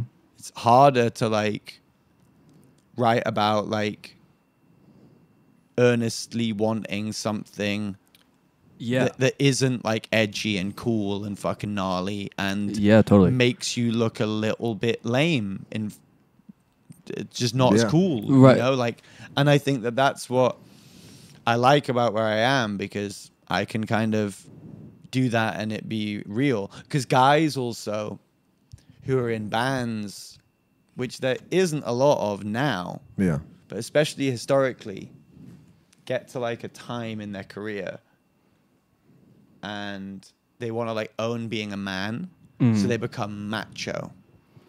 And we had this whole conversation about like macho and tough, like REM, tough. Yeah, right. Like Everybody Hurts, okay, it's a bit, you know, but like I love that song. It's the best song. Come on. But there's that. But still, it's like we didn't want to remotely become like macho. Didn't want to talk about ideas in a kind of macho way. But I do talk about masculinity on the record quite a lot. Like I talk about like school shooting and like well, that's a strange one because there's such a difference. There was like clearly, and it can be debated forever why or how or whatever, or if it's entitlement or if it's legit, whatever. But there's clearly like a problem of young men feeling alienated and disenfranchised, and then you have your kind of like post Jordan Peterson influencer types who are like essentially telling them how to be a man. Yeah, exactly. We spoke about this. Yeah, and I'm sure a lot of those guys actually do have some good points, but there's so much more to being secure as a man than just like toughening up. Well, Jordan Peterson's just doing what a lot of people's dads should have done. Yeah, exactly. Yeah. But there's something of that's kind of what I'm trying to say is there's what's missing in the conversation is this thing you're saying of like being in touch with yourself and your responsibilities and your responsibility to the world around you and being like a moving part of society like that. There's a huge difference between that and like just toughening up or something or being like just taking what you want and being like steamrolling people 100% and still wanting to be part of like relevant like conversations, like the conversation that we were talking about. Like it's not just a problem with men, right? It's a problem with young white men, right?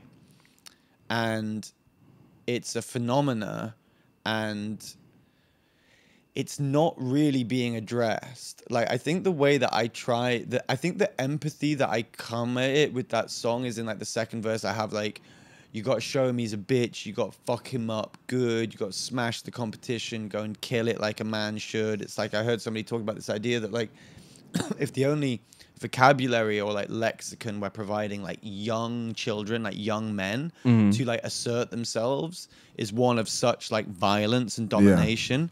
Some kind of toxic masculinity, especially in like underfunded, forgotten parts of the country, is kind of inevitable. So there it's very, very easy to demonize like some 18-year-old kid who dresses up as the Joker and goes and fucking shoots a bunch of people. Like, of course, it's easy and maybe appropriate to demonize them, but that comes from a place. And the problem that you're talking about is that the right wing are incredibly equipped to deal with that disenfranchised type of person because they have this ideal masculinity, whatever it is that's presented in the books of like Jordan Peterson or whatever and stuff like that. Like, it's like, for example, like we don't have an ideal liberal masculinity. Yeah. What is it? Like the poster, what is it? Joaquin Phoenix in a Peter hoodie? Yeah, right. Like, what is it? Yeah. Well, this is what I think. It's us. And it's even though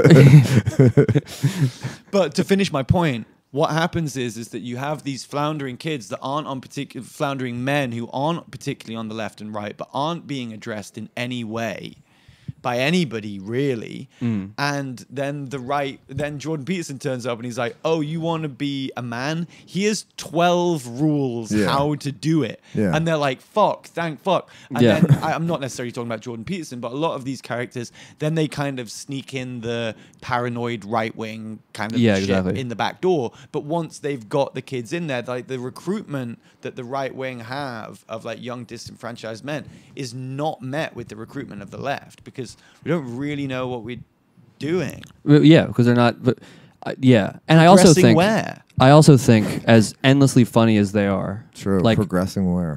Where are we going? No, that's true. That's true.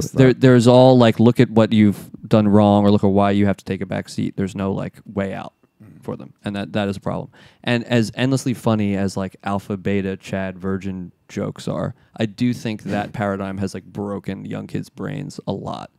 That's what I'm saying. Like people, like young men are so afraid of doing anything, and not even young men, like people our age, like are so afraid of doing anything that is perceived even to themselves as like beta, that they like regress to some kind of like trying to become macho. In some way. So we getting into like a into the Andrew Tate-y kind of influencer world, right? I'm not even saying that this is like a thing that people are like watching influencers on. I'm just saying this is kind of like an ambient thing in the zeitgeist that kind of affects men, I think. So there's like I haven't really thought about that. They want, like, people really want to just show strength in a really kind of generic old definition of strength, and it's actually there's like as a reaction to what do you think that just the past kind of like of just kind of thinking that they're being paranoid of being kind of like unappreciated, stepped on, this kind of, which are natural ways to feel, but they're very easy to feel in the modern economy, I think. Yeah. And just like the modern attention economy, and especially as an artist in like a really competitive landscape, people really so basically my whole point is I feel like as smart and as smart and progressive as young culture is now, people kind of end up accidentally reverting to just like really old generic ideas of strength, even men, even if they think they're doing it in some new progressive way. Well, I mean, there's that whole like that weird new form of like trad masculinity. Yeah, like, exactly. Dudes like dressing like they work. And we're just like back to the beginning. We're just back to the beginning of the cycle. When they don't cut wood. You should have seen New York 5 years ago, man. I mean, everyone just like in Carhartt like construction buying workers. like used painters outfits. They were chopping wood in Times Square. I was taking pictures in South London at one point, and we were genuinely sending photos, being like, "Is this guy working for National Rail, or is he on his way to the pub in Peckham?" Yeah, I can't tell the difference. There is no difference. I know. They did it well. It was a good cosplay. This is the thing, because I think that maybe I'm doing that a little bit, like with this. I don't know. That's kind of like No, but this took a while to not. Well, it's definitely still pretentious, but this took a while to be authentic. Yeah. Did you wear a uniform in school growing up? Yeah, I did. Me too. Oh, you wore a uniform? That's interesting. So did I. Jacket and tie. Oh, did you? Yeah. Because I was until high school. I was super jealous of like, because I grew up on like obviously like like Moesha, like all like just American TV shows. Yeah, right? yeah. The fact that you guys didn't have a uniform blew my mind. Yeah. Well, I went to Catholic school, so we had a uniform. But the majority of schools are not uniform, right? Public schools are. When I got kicked out of my private school, I went to the public school and I was stoked because I was like, I can like wear jeans. But isn't that so? That's normal. Okay, so yeah. this is what I think. There's two things that would have stressed me out. The thing that would have stressed me out is the idea of getting dressed for my peers at that age. Yeah. Every day. Yeah. That's one thing. Yeah. Second of all, if you have a uniform, you can't like see who the poor kids are. Exactly.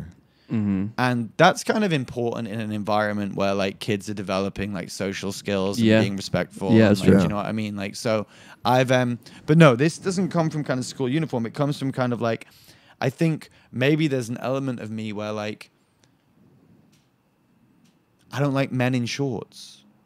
Like, I don't think men should be wearing I never wear shorts. Yeah. Would never wear shorts. Men should be wearing shorts. I don't think like there is an idea of like traditional masculinity that I like. I've played with it in the past and like wore skirts, but then that fucking pissed me off because like people were talking about it as if it was some kind of statement. I was like, you've not seen every band ever. Exactly. Yeah. It was like, look at there's look no at any statement. band. It's like people wear it because it looks cool. It looks cool, and I was in Australia, and it was hot, cool, and our trousers were hotter. Yeah. And I wasn't like making a statement on gender fucking roles. I was wearing a skirt.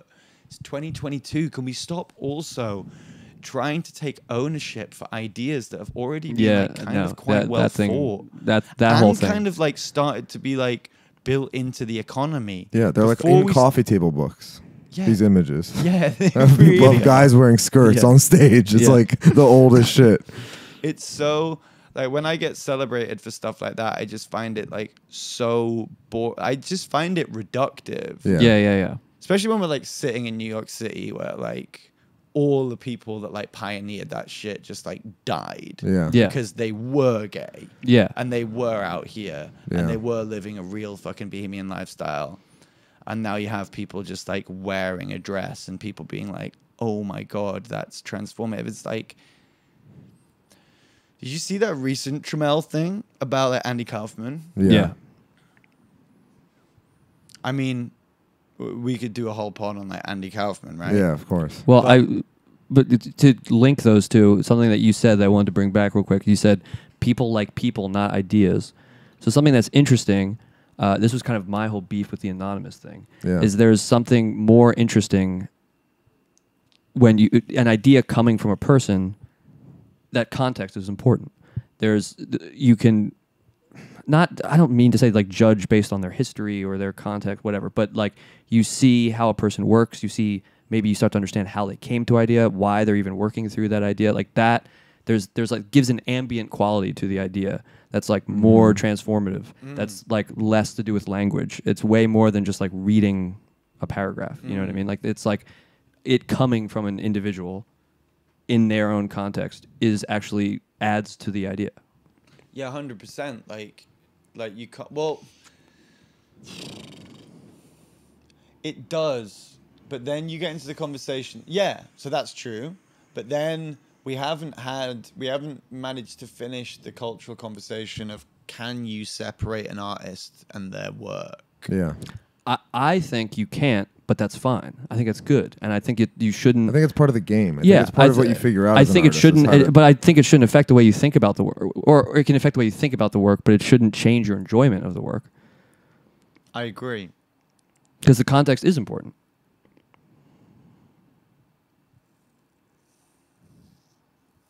I know. I try and think about this all the time, like because I don't know.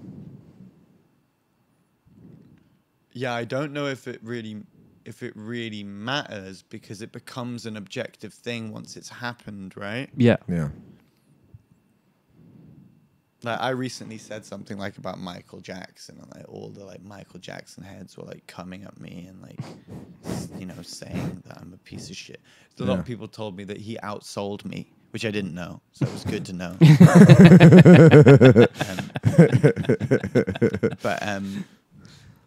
But yeah, like my problem with Michael Jackson. Let's use Michael Jackson as an example.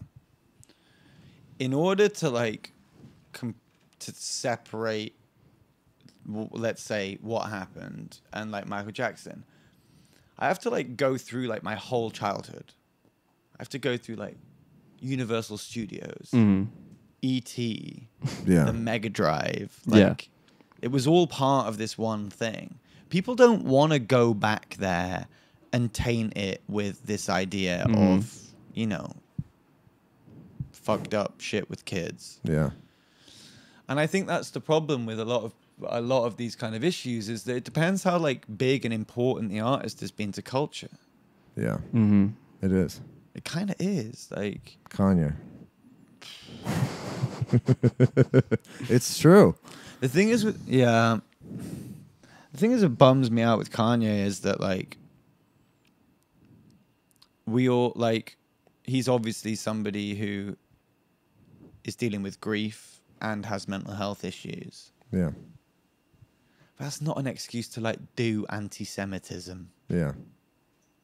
It's not really, is it? It's like it gets to a point where it's like, I think with Kanye is that this is what we were talking about before. I'm all for the kind of Kaufman-esque, Warholian-esque like blurring of boundaries. If you can do something in a film, why can't you do it in real life? Like his belief that him and Kim are like the kind of ultimate piece of art of the past like decade and stuff like that. I mean, fair argument, whatever. Do you know what I mean? But like, there's stuff that like is more important than art. Like people are more important than art, and there's kids involved in this artistic expression. That's what fucking pisses me off. Yeah. That like the whole thing of like the divorce and all this kind of shit, regardless of all this anti-Semitic recent shit, it's like I hate artists who like create problems in their life so they can write. Yeah. Like that's a lame thing, for example. Yeah. I'd hate to be a person who did that. I just think like getting like if I was a kid and I was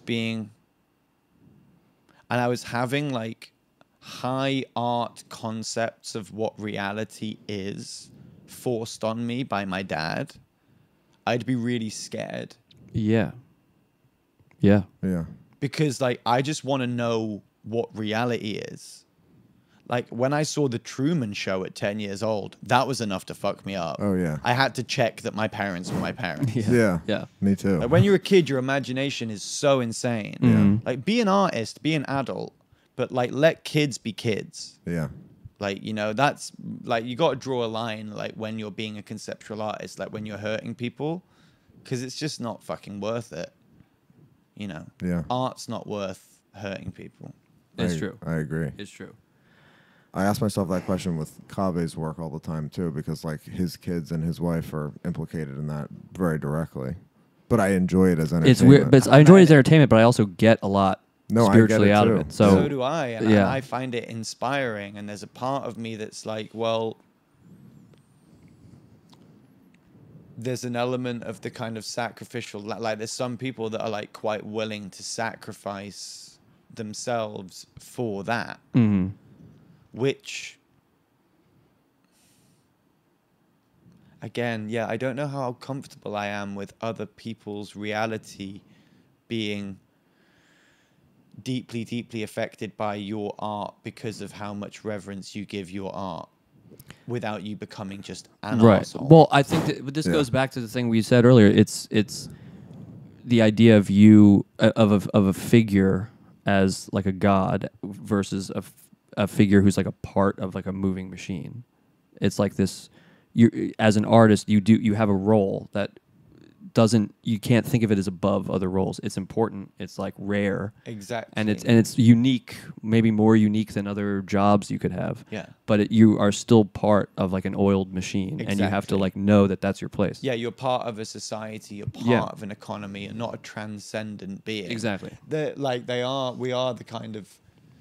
are like artists do like civilize society. That is kind of their job. Like politicians and economists don't do that. Yeah. We don't look to politicians to be signposted towards utopia. We look to artists.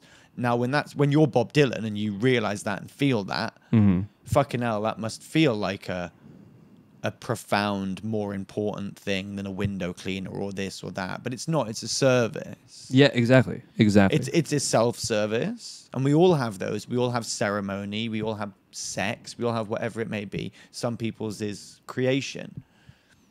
But yeah, I think that a lot of artists get lost in the kind of, I've done it. Just like basically being an asshole because I was doing something artistic. Yeah. Yeah. I don't know.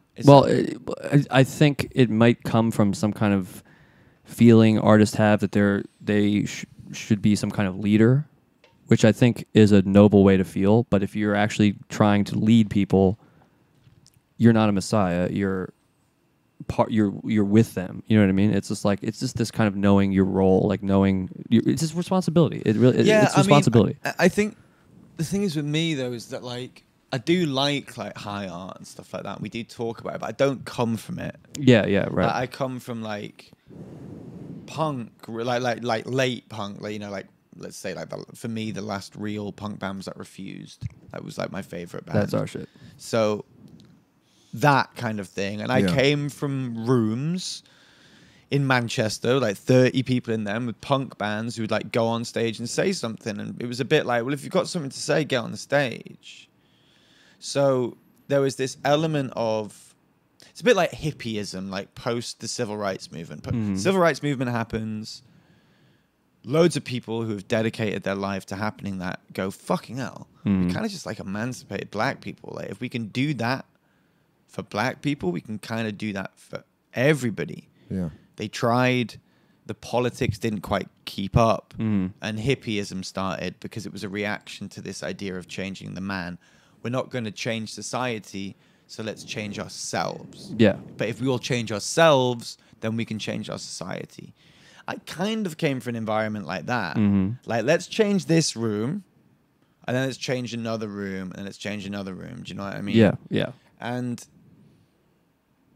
I don't know why I started talking about that, but like that's kind of like where I came from, where this kind of belief that like it can like really make a difference, like music. Yeah. Do you know what I mean? Whether it can change the world, and when we say that, like, can it like affect like power, like real power? I don't know, because I don't believe that I believe that most people who have the ability to acquire the amount of people that they do are inherently Philistines. Not people that don't have Basquiat's on the wall, not people that don't have like big investments in art, people that aren't really transformed by art. Yeah, right. Yeah, that's true. Yeah. People that haven't like heard a song or watched a movie and left the movie theater and been a different person. Yeah. Like, so I think that like musicians and people on the left and liberals and people that come from that world, not just liberals, but artists, we're constantly trying to fight the power of the world with beauty and truth and music and empathy. And if we don't get that, then we try and shame them. Mm-hmm. The powerful don't operate on any of those. Mm-hmm. They don't operate on beauty or selflessness or transcendence or shame. Mm-mm. They're purposefully in obfuscation of those ideas in order to acquire as much power as possible. So, you know, when we've had the Sex Pistols and we've had like everything and we've had the Clash and then we've had like generations of bands and then we've had like the whole 2000s of tens and we've had, you know, another Tremelian idea where I'm coining that now. Yeah. where we used to expect our artists to be... I was going to bring this up. Yeah. Right? We used to expect our artists to be cigarette smoking, bohemian outsiders. Yeah. And now we expect them to be like liberal academics. I don't know when that happened. I don't know why that happened. Yeah. It's not really something that I subscribe to, but it's something that I started to subscribe to. And I'm not a liberal academic. Yeah. I'm a cigarette smoking bohemian outsider who doesn't really know that much about politics and stuff like that. But I know what I feel. Yeah. You know? Yeah. And I think that those feelings are important. They're the Exactly. things that move us, but they're not the things that change the world. No. Well, I think it's because people look up to artists, musicians, filmmakers, whatever, because they do it. They admire them in a way that they don't politicians. Like politicians, like the world has sort of warmed up to the idea that the people in power are not the people that should be. So I feel like it's actually maybe more of an audience reaction of what do my actual heroes think about these ideas? Well, but see, that's also, and this is another argument for Cave and all this other stuff we're talking about. Someone being very open and candid and just kind of in the spotlight in that way. It's because you see a politician, you don't even people who are not smart know that that's not like a real person. Yeah, that's 100%. not like really who that is. And a lot, even if you see like pop stars, movie stars, people know the same thing. But Trump did this. Yeah, exactly. That's what Trump did. That's why he won. Exactly. Yeah. And also, like, with the one thing that the stupid thing that the left did was try and play Trump at his own game, because that was the dumbest thing in the world.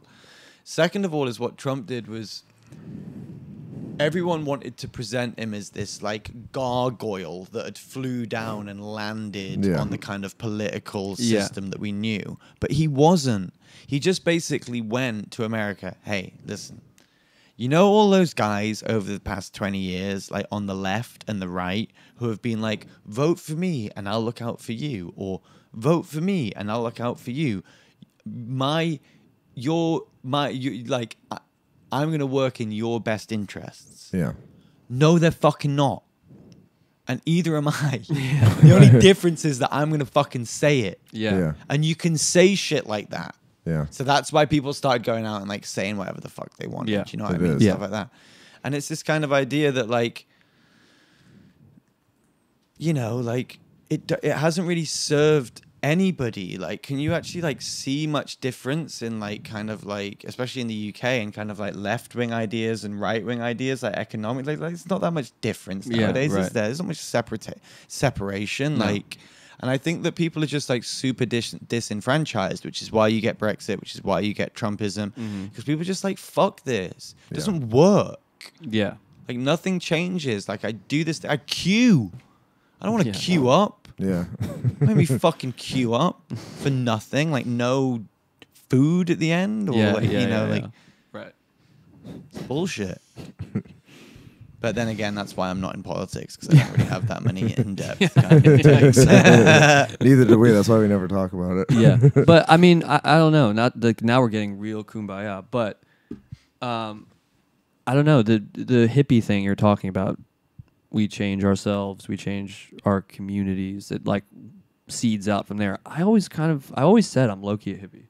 Yeah. I kind of. But that's the problem with that, is that it doesn't really work, because that happened. And then the hippieism kind of the politics didn't keep up with that. And then you got into the 70s when you got all this weird transcendent self-help, let's become fucking spiritual. No, it won't affect politics. I'm not saying that, but it can, I don't know.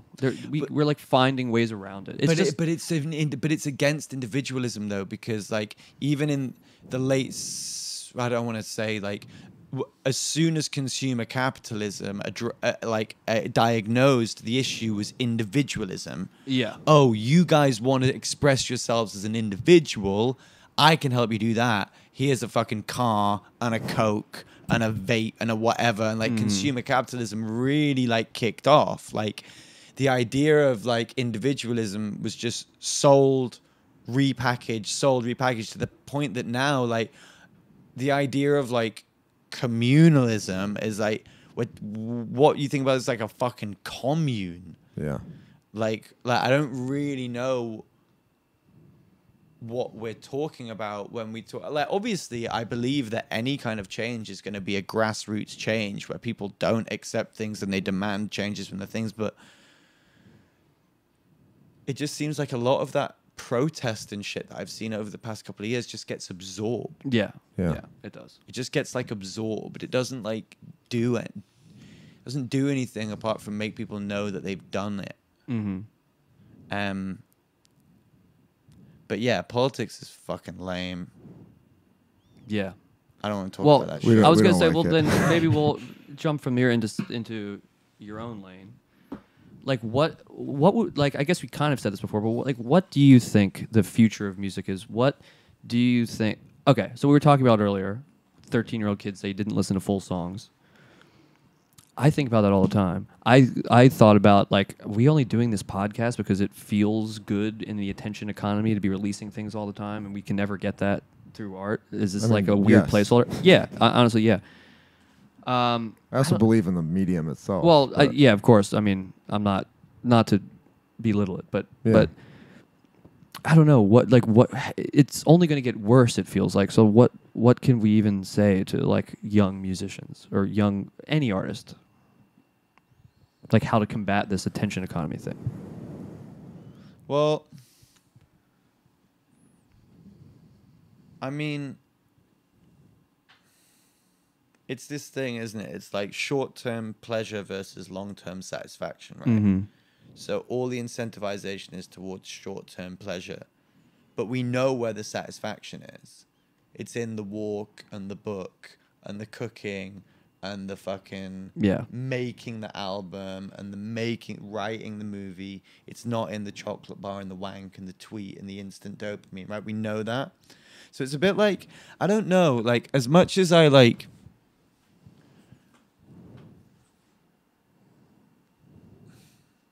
As much as, I have like anecdotes about like kids not appreciating the formal standards that we appreciate, like sure, but like there's also been like this myth going on for like 15 years now of like the death of the album, which is bullshit. Yeah, I agree. And it's something that's made up by like low-level people who work in the music industry, because like the truth is like if I make a record, or if like big artists make a record, like if me, or I'm not putting myself next to anybody, but if like me, Lana, Taylor, Kendrick, whatever, if we make a record, there's no one in those rooms. There's like us and our people. Right. There's no bureaucracy. There's no like suits and stuff like that. There's no people that work at labels. The people that work at labels, which is fucking shit tons of people, by the way. They're working on, and I'm not slagging anyone off here, right? I'm just using examples of like singles art. Someone's like Meghan Trainor, for example. She's a singles artist, right? I'm not saying she's bad or good or whatever. She's a singles artist. There's loads of artists like that. That's who people in the music industry work on. because they have work to do. Yeah. They have to sell it, they have to manufacture it, they have to find songwriters, they have to get the thing, they have to get the stylist, they have to link up the stylist with the art. Do you know what I mean? It's not this creative expression that's just coming from someone. Yeah. Whereas if you have a creative expression that's coming from someone, you just need to facilitate that. So the death of the album is bullshit. Tell me an important piece of music in the past 15 years that hasn't been an album. Yeah, it's true. There isn't one. There isn't one. It's bullshit. And it's like, so I don't think that like, okay, maybe there's 13-year-olds that like don't give a fuck about songs, but there's 16-year-olds that want a new Playboy Carti record. Yeah. And they don't just want a song.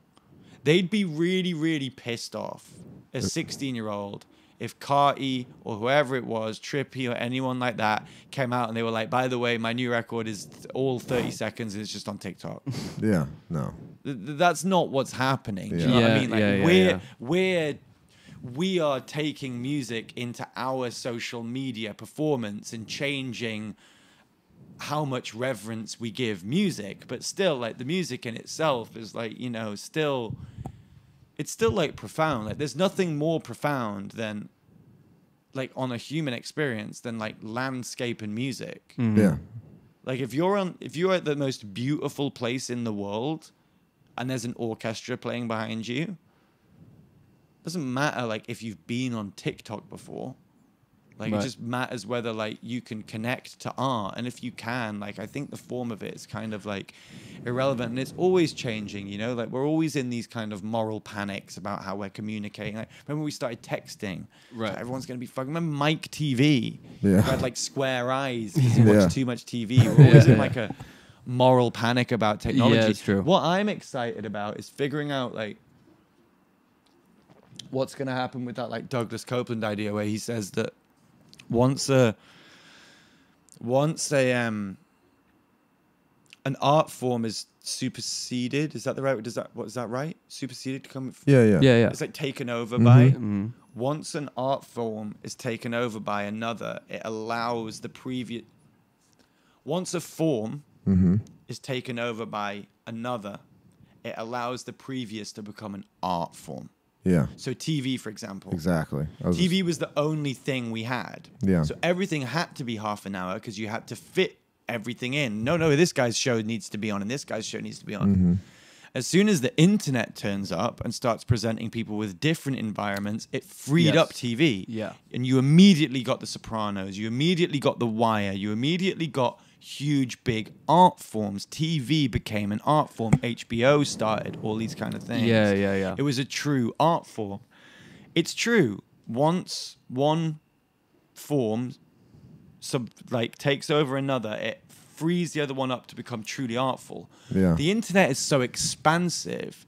I can't quite imagine what like form is going to take over the internet. Yeah. But I do already see in like Substack, Patreon, wherever it may be, these interesting places, that there is this kind of emergence of like art happening again in these kind of spaces. Do you know what I mean? Yeah. Like, because it is for websites. Yeah. And people are finding spaces to like create kind of interesting niches. Yeah. I remember like probably early 2010s when I was hearing like, oh, the reason huge hip hop albums are filled with skits and they're so long, they're longer than ever now, is because it like racks up streaming, and so it's like this response to like it's a way to make more money. And I was like, whoa, that's so fucked. Like this is ruining the form. Like people are just now incentivized to like put filler on their albums.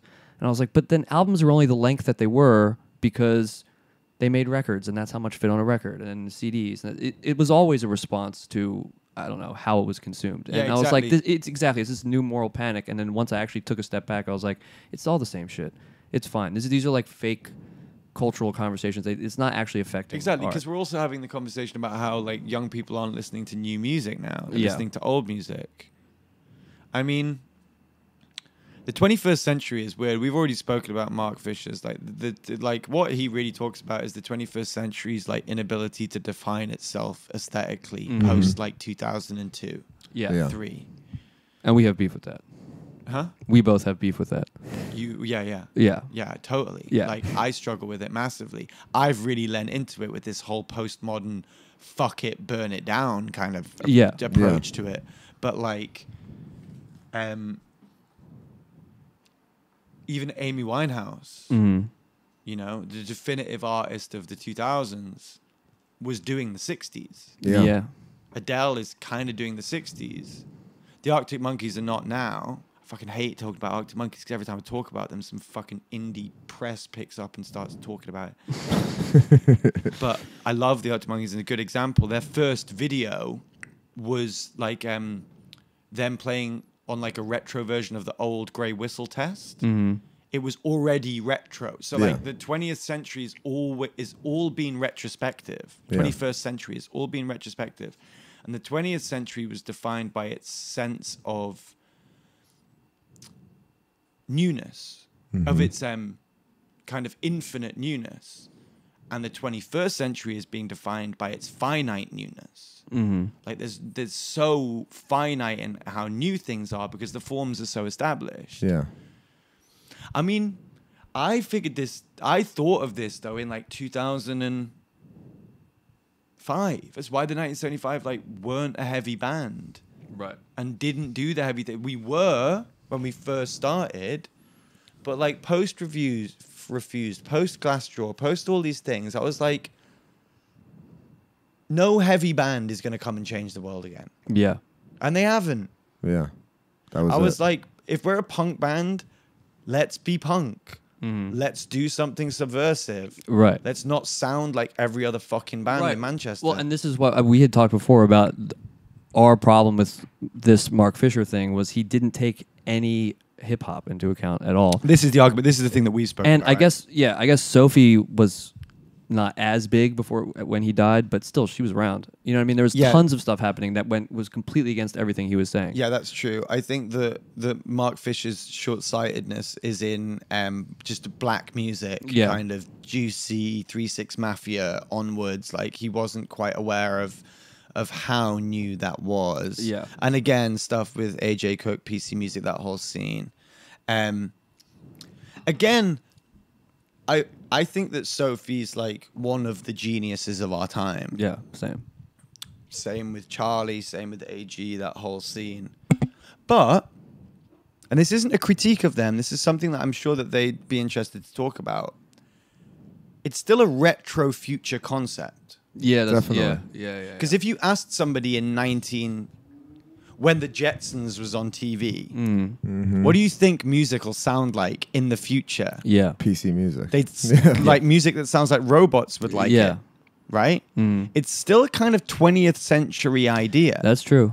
It's weird. Like there isn't... This is the thing, because pop culture felt unlimited. Yeah. But maybe it has like a life cycle of like, or what we understand of like pop culture in all its forms. Yeah. Because everything has a cycle. I don't want to get like a sixth form again, but capitalism will have a cycle. Like we had serfdom, slavery, feudalism, socialism. Like they all exist and die. Yeah. Like all things exist and die. And like 20th century pop culture and all of the forms and the constant progression, like it seems like, you know, like when you put a coin in one of those things and it spins and it goes faster and faster and faster and faster and faster and faster. It's like we're in this like super hyper thing where like we can see the past and the future so quickly at the same time. It's like we can't really. And also in the 60s, if you were bored, you had to go like this. Whereas if you're bored now, you do this. So it's like, it's either like your imagination, or everything that's ever happened in the past. Yeah. Yeah. Because no one has access to the future. You can only kind of dream up a future. Yeah. So no wonder people were like, fuck, I need to take some acid and like figure out where to go, right? Yeah. Because now everyone's like, you heard of grunge? I'm like, yeah. It's like a whole scene of bands in South London that everyone talks about. We just call them Have You Heard Slint? Yeah. I know. It's funny because, and I feel for these young kids because you see it in like the neologisms that they use. Like they're so desperate to have new ideas, but to have new ideas, we kind of need to have new emotions, and we don't. Right. So it's like, I saw a really funny tweet that was like, somebody had said, can we normalize not sitting in someone else's toxic energy and leaving to manifest your own well-being? And somebody older than them tweeted underneath, do you mean don't hang out with someone you don't like? So it's like, there's this desperation to present new ideas, but all that's happening is that we're getting all these new neologisms. We're getting these new ways of presenting quite traditional ideas. And it's happening in like music and stuff like that. Do you know what I mean? Like, it's all like grunt. It's all like, it's kind of like retro. Yeah. Well, what you were saying about heavy bands, because like we both were obsessed with the same bands. That's both what like first lit our fires. Like I was obsessed with At the Drive-In, Glassjaw Refused, and I used to always say like there will never be another live experience like At the Drive-In. Like nothing could ever, like a band could never do this again. But then recently, I went to the Drain Gang show, and all these kids were, and it was like obviously that's not any, it doesn't sound, and it has anything in common with that music sonically. But the spirit was there, and I realized people before me were probably saying that about like the fucking Doors or whatever. It's the Principal Skinner meme where he goes, "Am I out of touch?" And then he goes, "No, right. Nah, it's the kids that are wrong." It was just like, no, I'm we're like personally nostalgic for that music, but 100%. But that energy, like it just cycles, and it doesn't take the form of the same. I think what we're talking about is that it was fucking everywhere. When we were younger, like I was at like 4 shows a week. Exactly. Me too. That felt kind of dangerous. Yeah, exactly. Like now it's like you go for, it's not the same, but like sure, there's those kind of like energies happening, and I don't fucking know. I'm not like at a Drain Gang show. Like look at me, I'm not. I mean, I felt very old, but I wasn't there either. It felt dangerous. I was like, that was how I got into them. Well, I got brought to that show. Shows like Pop In or like, Pop In. Yeah, they're like fun. That feels like a real thing. They're buoyant. I mean, the New York music scene feels really good now. I will say it's like I'm quite optimistic. I felt that at the Gex show because I would like. Well, Gex is a whole thing. Yeah. I mean, it was inspiring to see. I was like, all right, the kids are all right. Yeah. This is the thing. I always feel like that as well because like I do feel like that, young people will always, I know we're talking about like there's this built-in idea that young people are always at the forefront of culture, and maybe neoliberalism and the economy that we're in what doesn't allow for that. But like kids don't give a fuck about that. They're kind of going to do what they'll figure it out, right? Yeah. We figured it out. Well, we nearly did. But like they'll figure it out, I think. Like, because we're not going to. You know? Yeah, well, kids are kids, and like the teen spirit doesn't die. That's like a biological thing that happens. That's like an experiential human thing that you go through. Like that angst, that excitement, that level of like ecstatic, electric energy is just something that happens. And then you just become old and right wing. Like we were talking about before. like all of us, yeah. The 3 of us, our post-vote right wing. We're in our 30s. None of us are right wing. We were just talking about the idea that like when you're fucking 18, you're like, hey, give me your money, and then everyone's like, no. You're like, you fucking capitalist pig. And then you make a bunch of money. And you're like 32. Some 18-year-old's like, give me some of your money. You're like, fuck you. Fucking dumb kid. Asking for my money. I'm not giving you money. It's a perfect way to boil it down. So, no, I'm not. It's annoying being left-wing and then like making money. I know. Tell me about it. Well, because it's a real conflict. It's a real conflict. Like I'm like, oh, I gotta give the money away. Fuck. No, I've been buddying up with my tax guy. I'm like, yeah, tell me about how taxes are good. Like, explain it to me, because I believe that they are. I believe that, but it'd be good to be reminded. Give me a pep talk. Yeah. fuck, I was gonna say something else. I'm not getting into my like. Didn't Bowie go through a kind of pseudo like right wingy kind of phase? Oh yeah, He had his like fash phase. Yeah, Yeah. fashy phase. Yeah. It's kind of cool. All of that's underrated. People like Susie and the Banshees were like wearing swastikas, literally. Like you can just Google it. It just was there. It was weird. Is it that thing where like people are like, oh, but it's actually Hindu, and it's like, yeah, but I actually don't know the full story with them, but it was kind of like no, it was just kind of like it was like camp. Yeah. Okay, this is what we're talking about, Tramel. Okay, that's a good point. So, being transgressive, right? Mm-hmm. There's these levels of transgressivism that, like, I think that's fine. Like wearing a swastika or whatever, fucking whatever. But that's like base level transgression, right? Exactly. And that's art that kind of is designed to be censored. And the censorship is, again, this is Tramel, the censorship is the reward and the punishment. Yeah. Yeah. Yeah. And it's doing is reestablishing the dynamic of order. Yeah. There is someone who can censor and they will, so I will do something, so they do, to remind. Whereas like what Andy Kaufman did was like take that level of transcendence to like believability. Mm-hmm. Being G.G. Allen, like covering yourself in shit. It's like yeah, okay, it's insane. Like, but it's base level transgressive. Yeah. What do you think? Know what I mean? What do you think of G.G. Allen? What do I think of G.G. Allen? I'm very curious because everyone I know still thinks he's sick. I would never.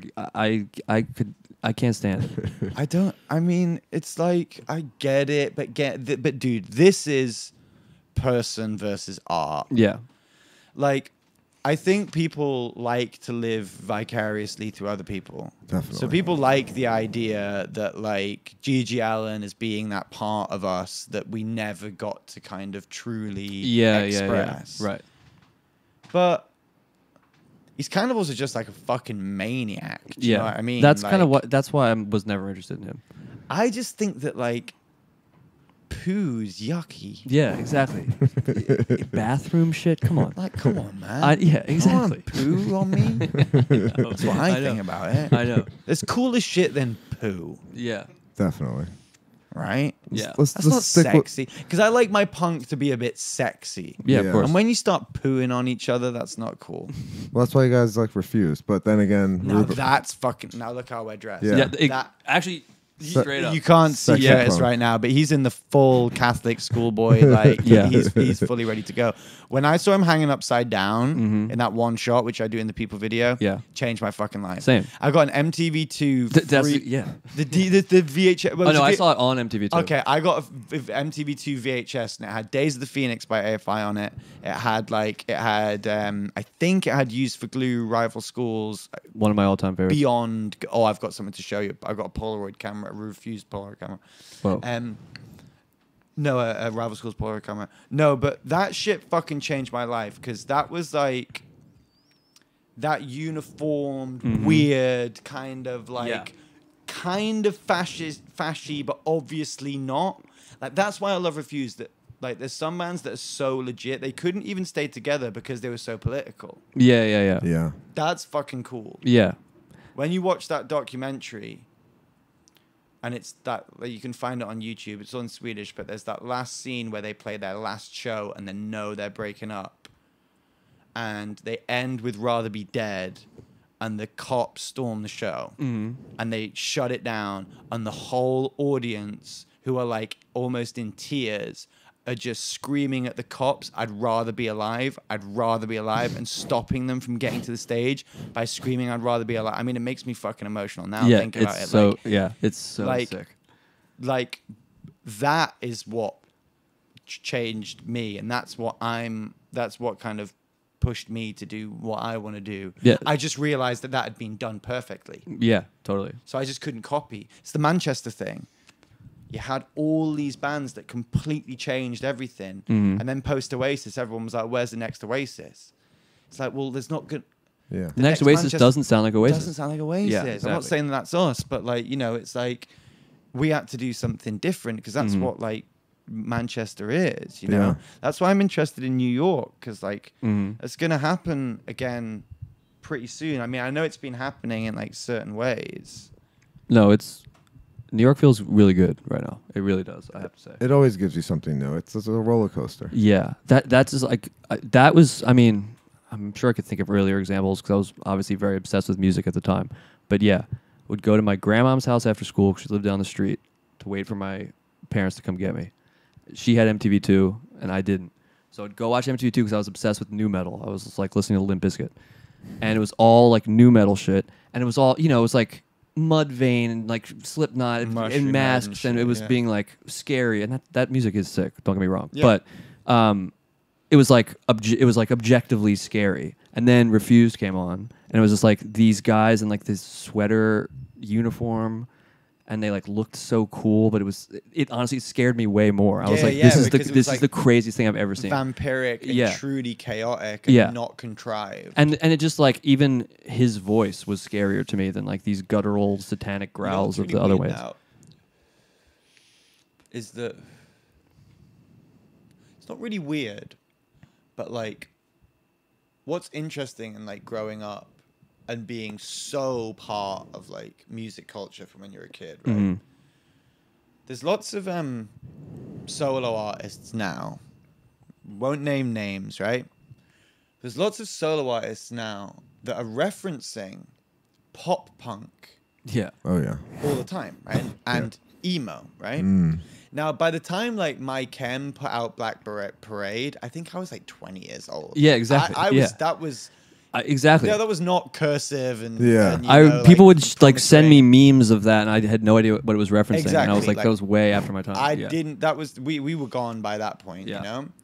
So, but Billie Eilish and all these kids, that's what that was for these people. So you have like these some not so young artists, kind of referencing this music. I know what you're talking about. Very overtly, and it's funny because they'll like reference the Sex Pistols, but then they'll reference Good Charlotte. Yeah. And then they'll reference Avril Lavigne.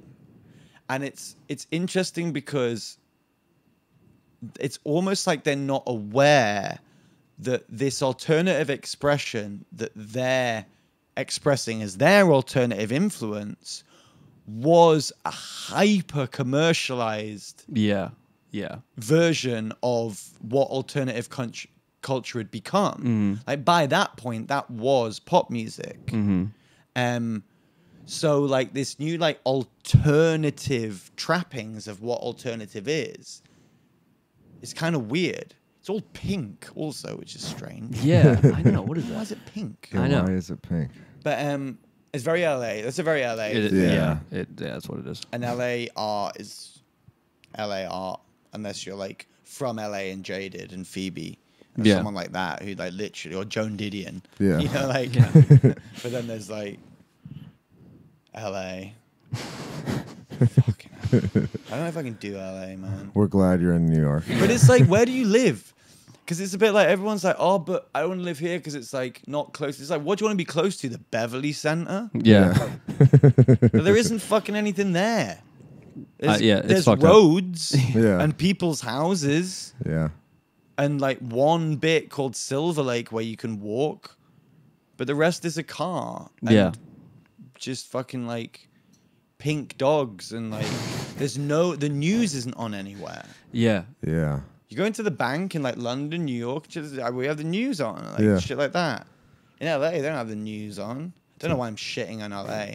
It's just, because it makes me fucking mental. I'm from Manchester. I don't like waking up on the 5th of November and the weather being like, hi. Yeah. Like, fuck off. Yeah. It's also just like, I mean, obviously saying LA is isolated, it's what everyone says, of course. But I do see in music in LA, I feel like everyone, it's the same kind of group of producers and songwriters just kind of influencing each other. There's not really like a cultural center. But that's always happened, is like Laurel Canyon and shit like that. At the moment, it's the Dijon, Phoebe Bridgers, Christian Lee Hudson kind of like group. I think that LA is weird because it's so isolated. The thing is with LA, right, is that you go to meetings and you meet with people and you make plans. Whereas we were in a bar. We like got half cut. We went and got some dinner. We came here. What time? It's late now, but we're doing the pod late. We're gonna go outside. We bumped into your friend before. Yeah. We'll walk down to like the bar and we'll meet people. And there's a collaborative kind of energy. Exactly. Exactly. In LA, you drive somewhere, so you go to the place, Nobu in fucking Malibu, and then you see someone that you know, and you go over and you go, "Hey, how you doing? How you gonna go?" And then you go, "We should." Me and you go, yeah, let's do it like in a because obviously I'm in my car and you're like, you don't go, let's come with. Oh, sorry, you go like, come with me. Yeah, like, there isn't this collaborative kind of exactly. thing. That's the best part of New York. You just like bop around. Exactly. You absorb other people. You go somewhere else. Yeah, it's my. You said it was fluid, which was fluid, and it has like this flaneur about it, which is a pretentious word, but still it does. It's like you can walk around and be inspired, whereas LA there isn't a pavement. I nearly died like trying to get some cigs. Yeah, I always go to that stretch in Silver like just to feel like I'm in New York. Or go to downtown. I'm like, this is I can do this. I try to like cross the street and I'm like running for my life. It's insane. It's like it's also Sean Ryder has that great quote, which is it's 60 suburbs like in search of a city, like there's no city. Yeah. And Jeremy, who lives in Midtown, who's like my friend from years, who's the first label we ever signed to was I Vagrant. met that dude. Yeah. We signed to Vagrant Records as like kind of like an emo band, really. It's the first label that wanted to sign us. But Jeremy moved to LA from New York and he's back now. And he described living in LA as like waking up to the most beautiful woman you've ever met in your life every morning that you have nothing in common. Yeah, right. You know? Yeah, so and true. It's a bit like that. It's like so beautiful, but I just don't. I can't. Yeah, It just doesn't work. Yeah, you know? It's like I like working out there because people get shit fucking done. Yeah, that's true. It's really, really good, and it's not so like unionized and intense. And like London, like trying to get people to work past 1 o'clock is a fucking nightmare. Yeah. So, but yeah, no, I don't think I could live in LA because you get too lonely, I think. You got to come here. Yeah, New York looks good on you. Yeah, I think New York does feel good on me. The weather's brutal. It's you fluid. love a season in New York. Love a season, yeah. You get like a proper spring, a brutal winter. A brutal summer. A brutal summer. But that's also sick. Well, I was here with you guys in the winter, and I completely underestimated and walked home from the bar and nearly died. It's not too bad out tonight. It was sick. Yeah. But wait, speaking of last time you were here, before I forget, what happened to that song I played organ on? Oh, so that nearly became the extra track for a Japanese release, but I'm working on this. Me and Jack started working on this like solo project of mine. Me and George are kind of trying to empower each other at the moment. I think because there's a certain element of like not like codependency, but like we've been together for 20 years. Yeah, it's a long time, you know, and like everything we've ever done has been the 1975. And George, you know, I suppose as we've gotten older over the past couple of years, like we've made different friends in different places, and we have like different creative relationships. And we've always spoken about like making our own kind of solo projects that are under the umbrella of the 75. Yeah. But I think honestly, we've both been scared of that. Mm-hmm. Me being scared of George going off and doing his thing, and me being scared of me going off and doing my thing. And I think that our fans have almost been saying like, before we come back and do like another studio record, which has to be fucking mental after this one, really, in its own way. Yeah. We need to kind of do that. So that was a really deep, weird song where you like droning out Velvet style on the organ. Yeah, I've still got that song. What was it? How did it go again? I don't remember. I can't remember. We only did one take. It was good. It was kind of gothy and cool. Yeah. We were at Electric Lady, right? You were gonna do the Ebo shit. Yeah, I went to the Ebo shit. That's gonna. So I'm in February. I'm gonna be here for a little bit. I'm gonna be in LA for a little bit. Starting on a solo record. Everyone's thinking that I'm being a bit like prolific, but I finished this record in February. Yeah. It's November. Like, what am I supposed to do? Like, pick my ass? Is that saying? I mean, we've had a lot to do. Like, you know, we've been making a bunch of shit, but once the show's up and running, then I just want to make another record. Because that's like what I do. I think that, like, I don't know, like, because we talk about art and like why we do it and like what's the point, and then like Gallo archiving shit and putting shit away and putting it away, and like we don't make 75 records. Like music accumulates and then we make records out of that music. So like we're always going to make music. I think like this idea that like that becomes saying, hey, I'm a fixture now, I'm always going to be around, kind of like makes you boring and like unsexy. Do you know what I mean? But that's not the case. Like I didn't get a job. I didn't want to get a job so I could make music. And now I make money from making music. So all that does is give me free time to make more music. Yeah, yeah. That's all I was ever doing. Yeah, exactly. So and also, Gallo said this too. You know, big shouts to Gallo. Big shouts. The biggest. We're essentially the Gallo podcast. Yeah, exactly. Don't be racist to people, but shouts to Gallo. Yeah. He said something along the lines of, you know, if you have a plan, you've already fucked it up. So, in the sense of that you're saying, where it's like, you shouldn't be thinking about like how being unsexy the way plotting out some kind of intellectual. I always use that David Lynch quote. He's like, "How do you direct movies? I read the script. First thing I think about, I write it down, then I go film it. Yeah, I don't over intellectualize it. If every good idea I had, I was like, that's a good idea, and then went, wait, why?" Yeah, I would never do a fucking good. Yeah, you're fucked. Like, and it's your instinct. Like, trust your instinct. Your art is your instinct. Gallo's art is his instinct. Lynch's art is his instinct. It's not something that they should even maybe describe perfectly or be able to describe perfectly, because it's kind of like this ephemeral thing that happens. And like, it's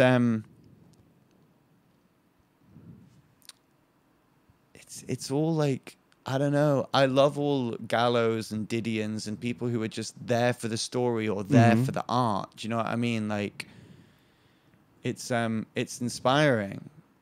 I mean, I've thought about doing that a couple of times. I could do something even if I admitted I was going to do it. Remember when, like, you know, Joaquin Phoenix started doing his weird shit where he like, grew a beard and went a bit crazy? That's next. Well, the idea of like what is a character is not next. It's just like, who the lines of who I am are becoming so like kind of constructed. Like it, right? Why not play with that idea? Yeah. I don't know what that means. Like, that sounds like pretentious and performative, but I'd like to experiment that for me.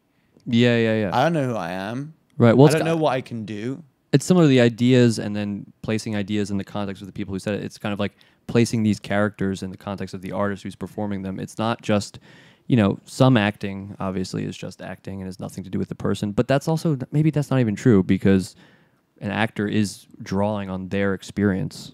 Yeah, actors are weird. Do you know many actors? Yeah. Actors are fucking weird. They are. They're really weird. Always get really weird. Male actors are weird. Female actors tend to be, well, the female actors that I know are kind of okay. Some of the male actors I know are like totally down to earth and cool. Yeah. And some of them are just the most insecure people I've ever met in their life. Yeah, that's but one of my theories about this is that if you're a male actor, you become known for your characters. Yeah. Not for who you are. Yeah. So you'll always see like an actor who you think is cool in the thing, and then you'll see a photo of them, and they'll be like a rings guy, or like a scarves guy, or like a fedora guy. And you're like, why? Because there's this like need for self-expression that comes out. Yeah. And I think there must be an element of, like, I've had a couple of drinks now, but fuck it. There must be an element of like cuckery going on. For sure. 100%. Because if there's some like nerdy, weird guy who like looks like me or whatever, who's like writing who you are, and you're like some big fucking sick movie star, and you go out and being known for like the creative, you must be like, who the fuck am I? You're right. Yeah. So that's why I like making music. Yeah. And another thing we spoke about, which is a good thing to talk about on the pod, is one of the reasons that I appreciate music so much now is that it's the choice involved in it. Because we were talking about these hierarchies of art, right? And this stemmed from my conversation with, I can't remember who it was, but we basically kind of decided that like the first tier, primary tier of art is architecture, food, and fashion. I don't want it to be, but it is. You always need to be eating, you always need to be sheltered, and you always need to be wearing clothes. They're essential, right? And they're all art forms. Yeah. So they are primary. The secondary art forms are literature, music, painting, like all of the other things, visual kind of arts or whatever it may be, conceptual arts. That doesn't subserviate your music. It just means that every time someone's consuming your art, it's by choice. Yeah. Which is beautiful. Yeah. No one's running to my music in a storm. Yeah. Do you know what I mean? There's no practical means to my music. Do you know what I mean? Which is kind of nice. But it's also made me not be. I love clothes. I'm not interested in fashion. Yeah. But I don't demonize fashion. It's very easy to demonize it as superficial and this and that. But go outside without any fashion, you get arrested. Yeah. Go outside without any music, you'd be fine. Yeah. You know, so there's an argument that it's more important sometimes. Mm-hmm. So I don't fucking know. Well, another cool art form is set design. And so you're playing at Madison Square Garden. Mm-hmm. And what does the set look like? Well, I'll tell you, we'll do some like... That's where we cut. Okay, wait a sec. No, because it's a good point, because it's funny if you say where's you cut, then you cut, because there is a meta element to everything that we're doing right now. Yeah. So like, I'm not that interested in kind of, I'm just more interested in like fucking with these forms a little bit. So like the 1975 Live has become a very well-established form. Yeah. It's like this neon dream world. And like, I'm interested in set design. We're interested in film. And I wanted to kind of make something that felt more kind of more cinematic. And like, it's difficult to like serve the purpose of an arena show because it's not a movie. If you build a set, the reason a set works at a theater is because you have narrative, you have characters, and you have story. So what I'm trying to do... Can you throw me my sweatshirt? Where is my sweatshirt? Oh, it's here. So what I'm trying to do is something kind of in the middle. It'll still be like a music show, but I suppose the best way to describe it is that like our last show was like a fucking Adam Curtis documentary, like with me shouting in front of it. It was like outward.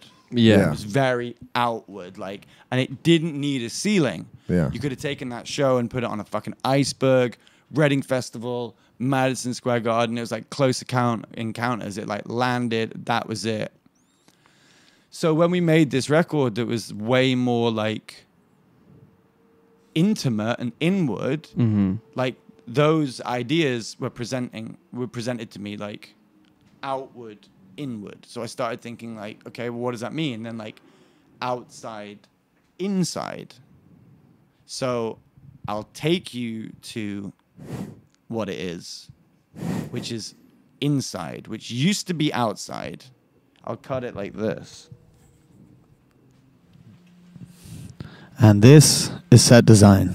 Here it is. Here it is. Jesus Christ, dude. This is set design. This is what's been keeping me up at night for a long time because it's not. Let's go see it. Let's go see it. So, yeah, and I just played you guys the show, and it's not finished, and it got insane heat. It got an insane heat. We're going for special film. We're waiting for the special film. Let's keep our cool, detached demeanor, but I think I'm. Oh no, let's go to the right of the stage. I'm sorry. So and you built we all can this. stop. I built all this in my bed. We can stop here for a second. One of the cool things is like, fucking, instead of using. We've always used video, right? Yeah. So that's been our video as the primary light source. Right. You always get like a silhouette in that way.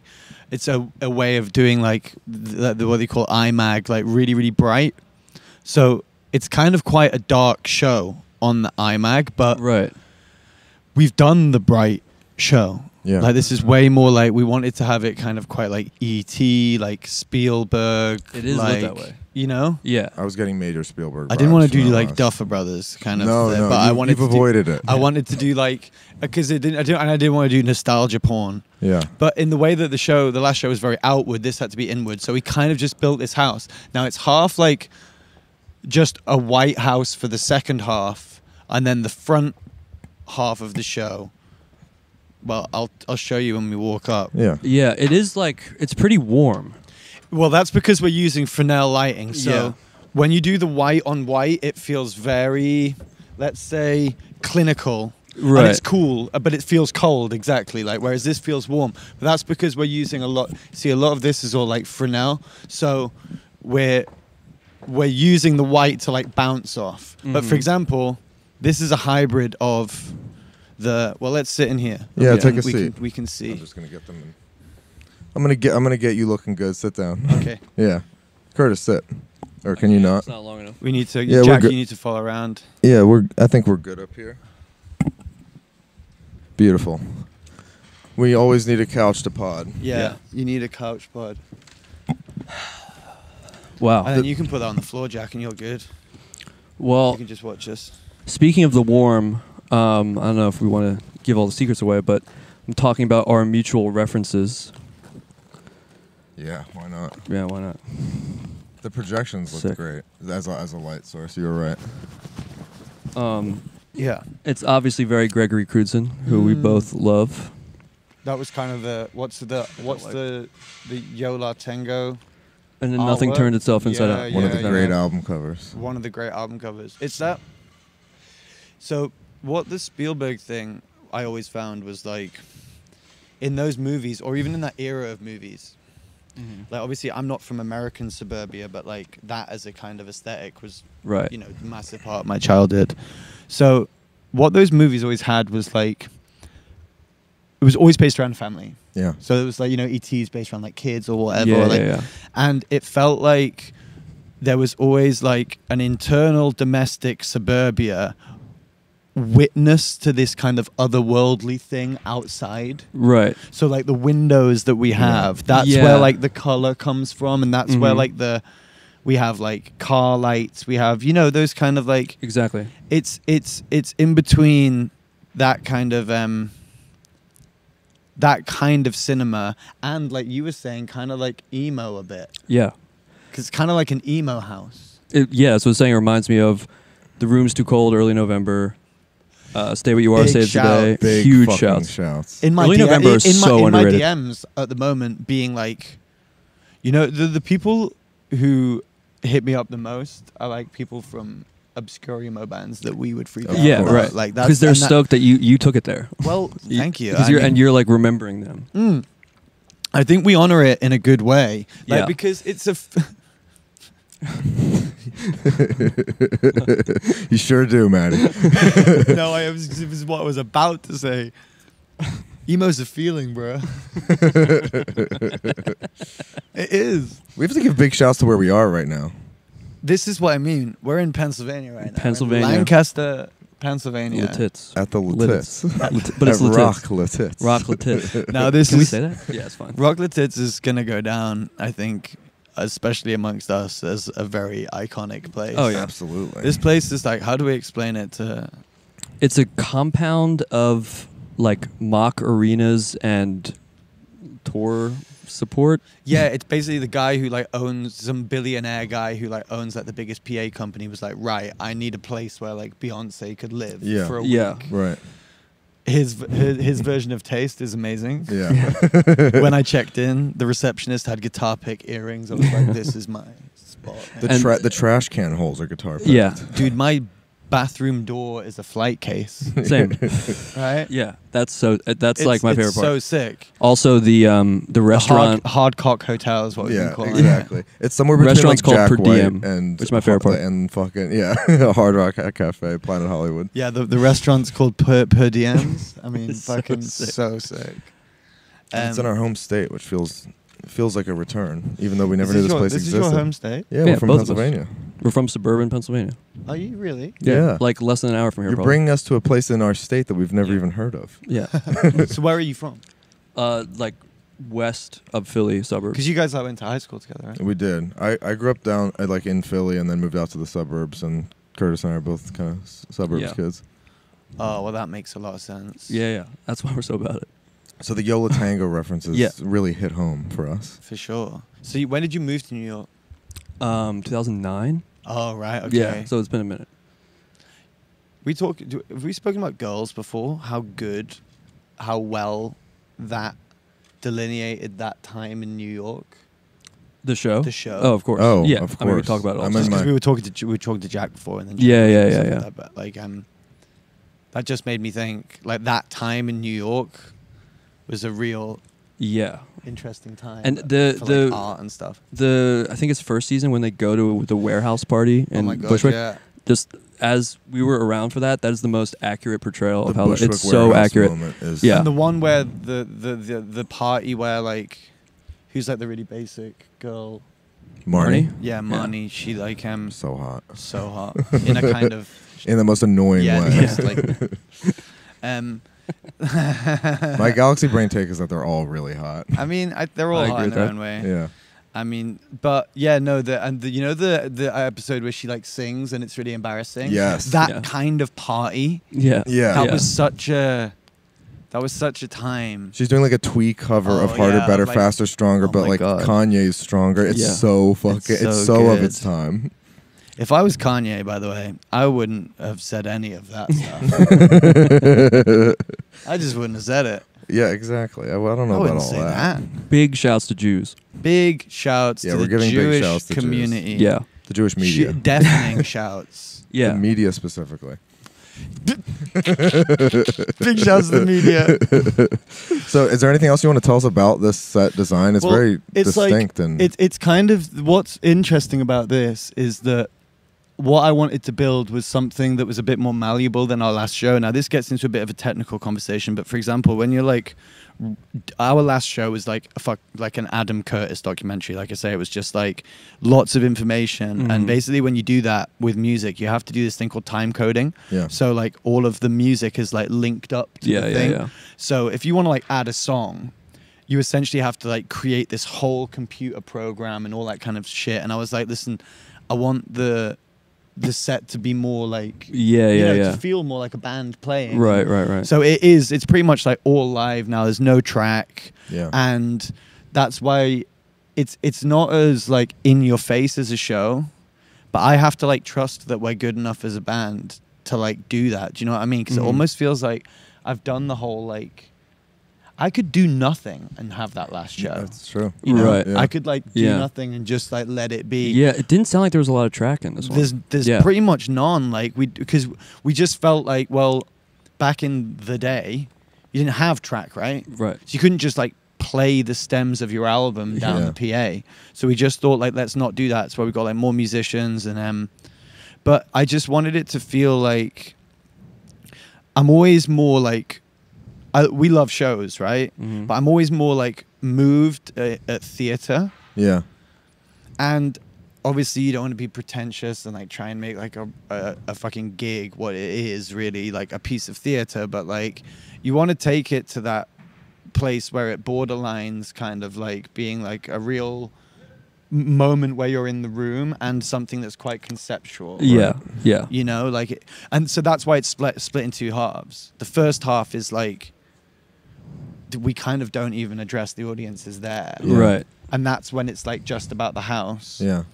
And then the second half, which has the bit in the middle that you guys saw, ends up with like, I think this sofa stays, but like all of the warmth. Right. So like what I was going to say before this, in the first half, we're going to have like tongue and groove. Do you know what I mean? Like that, like that kind of, like wood paneling. Yeah. So that's going to be wood paneled. That panel will be wood paneled. The bounce back of white that you get from this at the moment is like really extreme. Yeah. So when you take that off for the second half, it's almost like it's big enough of a reveal when everything just goes white. And then we come Yeah. out in all black and we Yeah. just do like greatest hits. Yeah, And it's yeah. like we're a fucking rock band. And then I can be very forward with the audience. Yeah, no, I love these. Yeah, did we said early November, didn't mention Saves the Day. That's what it's reminding me of Yeah, too. at your funeral. At your funeral. Mhm. But also like The House is an emo Yeah. thing, you know, brand new Yep, Hotelier. American football. American football, like, of course. just take a photo of a The house. main house. Yeah. And, like, Exactly. of House course, American pictures. football. Why didn't we start Yeah. with American Yeah. football? Yeah, Come on. but, but also it's reminding me like all these grill cloths and like the warm shit. What's that Replacements video where they just kick the speaker at the end? Oh God, yeah. Is that Bastards of Young? Yeah, it might be Bastards Yeah, of Young. yeah. Yeah, okay. Yeah, maybe the replacement. Well, the Replacements have been like they used a replacement song in like Adventureland, right? Mm-hmm. This has an Adventureland feel Yeah. to Does, it. Yeah. definitely.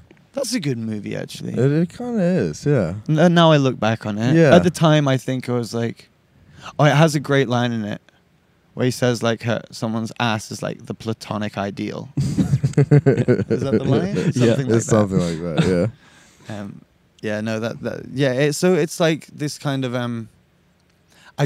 what I didn't want to do was anything like Stranger Things, anything like fucking just nostalgia porn. Yeah, Right. I didn't want like a Mega Drive. Yeah. You It, know? it actually doesn't feel that sci-fi despite all the TV stuff and everything. They struck a great balance here. Well, Thank because you. the thing you're talking about, like the outside world versus inside world, I Yeah. think another part of all of these kind of references is this kind of like this is a Lynchian thing. Yeah. But you're inside a home, something that's warm and comfortable, and on the surface about family and comfort and safety.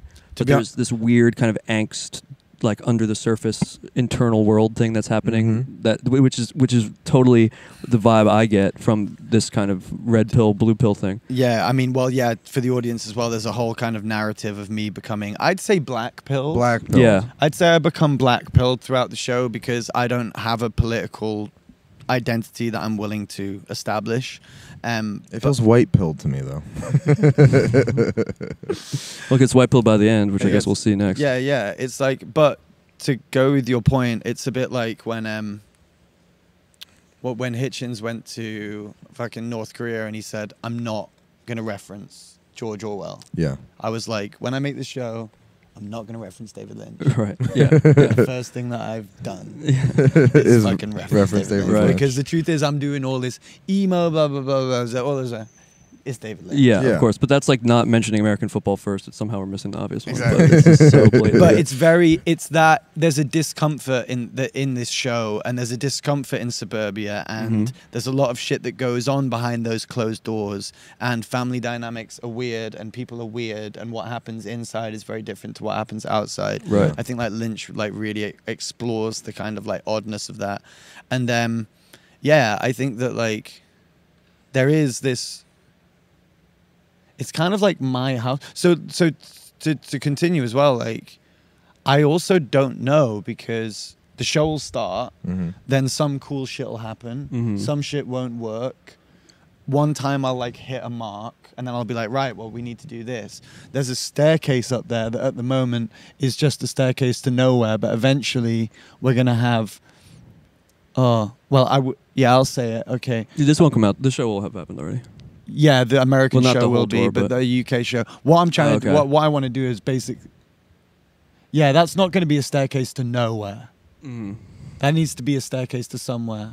But at the moment, it's just a staircase nice to place. somewhere. Yeah, staircase to somewhere. It's a beautiful phrase. It's my solo record. Is it? Yeah, staircase to fucking somewhere. Do you know what my solo record's called? Do you have a name already? Yeah. What is it? Ladies Boy. Nice. I thought that was quite good. Yeah. Yeah. It's a good book from back in the day called Ladies Man. Well, this is what I was talking about. It's a good 70s Because downtown. I'm not. There's also Death of a Ladies Man. Yeah. Because I'm not fully grown. Yeah. But I'm slinking. You're definitely slinking. I'm slinking right now. Can we talk about your dance moves a little bit? I've been nothing but slinky to you guys. Wait, What do you want to talk about my dance moves? Oh yeah, let's do that. Just inspo. I was digging the. It's James Brown, man. It is. Yeah, isn't it? it is. It's just James Brown. Yeah. I think James Brown is the most goated guy of all time. Like, we could get into James Brown, though George could fucking get into James Brown, because then we start talking about James, talking about the vamp. James Brown. James Brown. The God. Yeah, you see, there you go, the vamp. So, get on up. You have a distinctive. I think it's a Healy style, honestly. Healy style. Yeah. You know what it is? It's this like dyslexic funk thing. It's like an acknowledgement of how white I am, whilst I'm kind of like getting into it. Yeah. So I think that because I've always been into like white music that's inspired by black music that's done by white people, really white, like Talking Heads, Gang of Four, totally. like shit that's like dyslexically funky. Yeah. So I think that I move in between. Like I wanted to be a dancer when I was younger. Really? Well, before like culture hit me and I was like 7 or 8. Like that was what I did and that's what I enjoyed, and I kind of wanted to be a dancer, and I didn't. But so yeah, like I think it's fun to like funk around. Yeah, but it's more fluid than a David Byrne thing. Yeah, but he's actually autistic, right? So I think that comes. Well, from, I mean, like, again, being he is. autistic, right? He is Refused autistic, is the isn't he? for sure, 100%. Yeah. Sorry, is that? No, no. I think probably he is. right. Literally Yeah. is. But If you know he's not, I'm really the story sorry. Brian I thought Eno that was told. like, oh, do you know that? Tell that story. Tell me. Yeah, It's he the was funniest like, story in the world. Eno and Byrne were walking through the village, best. I guess, and got mugged by a group of like 10 people or something. And Eno was really scary. I actually thought I was going to die. It was actually really scary. And I saw Byrne just being dragged into the bushes, and he was just going, "Uh-oh." He's a genuine eccentric. He just screamed, "Uh-oh." Yeah, I can hear it perfectly too. Uh-oh. It's so sick. Taken around the corner. But I mean, also Refused is that, again. It's clearly his moves. Yeah, I see it. Well, what's he called? Dennis, like Ligzoiks and it's some Swedish shit. Dumb Swedish shit. shit. But also kind of Ian Savonius. So many Swedes on this show. Yeah. I mean, Tobias, like, if we're going to do shouts. Yeah, we're going to Hey, give a big Tobias. Big shouts. Big shouts, bro. You're the GOAT. Come up here. Come up here. Just for 1 minute. It's worth it. So, like, Tobias, about when I was like 25, I was obsessed with Nine Inch Nails. And I wanted to do something. They had this one song. They have a song called The Great Destroyer. Yeah. Right, yeah. okay. So they were just like all backlit in static, like all on synthesizers. Yeah. And I was like, that's the fucking coolest thing I've ever seen. Yeah, I was yeah. like on MDMA, fucking Arcade Fire, or like headlining Reading or something. And then I met this guy, Tobias, right? Yeah. Now, before he comes in, Tobias has Here he worn comes. this outfit. Yeah, I was checking it out. For 10 years. It's a fucking Come and sit bossed in the up middle. outfit. Here, take a mic. There's something Trent said about. This is my best friend and longest running collaborator, Tobias Rylander. Who's making it all happen. Makes it all fucking happen. So, Tobias, I met and I believed in when I was 25. And we met in some juice bar in Los Angeles. Yep. And you were dressed like that. Yeah. And then the next day, I met you again. And you were dressed like that. Yeah. And then for the next 10 years, every single day, I've seen you wear a black waistcoat, a black shirt, a pair of black jeans. Yeah. Your boots until they break. Yeah. These are new for you. Really? Yeah. And this jacket, your captain's jacket, that's going to have to get fixed soon. Yeah. So that's what I like on my team. Yeah. People who don't even want to make choices of how they dress. Yeah. They just want to. That's the classic. That's the Steve Jobs shit. I was just trying to explain. Have enough choices to make. You have enough choices to make. Yeah. I was just trying to explain. Well, I wasn't trying to explain. I was kind of like talking about my perspective of the show. And one of the things that I haven't spoken about is how I think that this is the first time that this is the time that we've challenged each other the most, because absolutely every album musically has been a very obvious different direction. Yeah. Whereas our show has always been me and you distilling what was great about the previous show, making it bigger and better. And we were always in this kind of video as primary light source world. Yeah. And I think that we realized that we'd got to a place now where, bro, we got a fucking sword. Like, yeah, we won the sword. Like we won the sword. We won the sword. There's this whole. We won the world. There's this thing called the Knights of Illumination, and it goes back like 500 years or something. Or like I don't know if that's goes back a long time. It's from like people who used to like light churches and shit like that. And right. the best lighting team of whatever year, when you win this award, you get like a sword. So we got the sword. No, for sure. So it's kind of like we wanted to do something different, and I think that you had an idea for a show that was like this white clinical thing, and I had an idea for a show, and then we kind of met in the middle. I mean, I've never seen anything like this. I really haven't. No, it's really unique. Yeah, I guess like from the start, we've always used the frame, haven't we? Yeah. And I've always felt like that frame that you have made your own has always kind of been the ultimate frame for the art that you make. Mm-hmm. And that's how we've built the shows as well. And it went from the frames behind you with the aerial projections, volumetric projections, where we also used the black and white concept, I guess. And they became the columns, or the space between the frames became the columns. And for the next tour, the space between the columns became the boxes, or the cubes, but we still had the frame on stage. I guess it's the first one we don't. Well, we have the door frame. We have the door frame. That's the only thing we've used that's a kind of piece of 1975 iconography. But we've just had to rely on like performance more. A lot, yeah. But these guys, like... Yeah. I mean... They work. I've never seen anything like it. They don't sleep. I mean, look, you're a vampire. The best moment, because you look like a vampire, my favorite you moment ever was we were in a house party. Everyone was like super fucked up. Everyone was super fucked up. You were dressed like that. Fucking right. Where's the camera? The thing's like over here. The phone is over here. You were sleeping like this. On the sofa like this. That's how I sleep. Your phone rang. You went.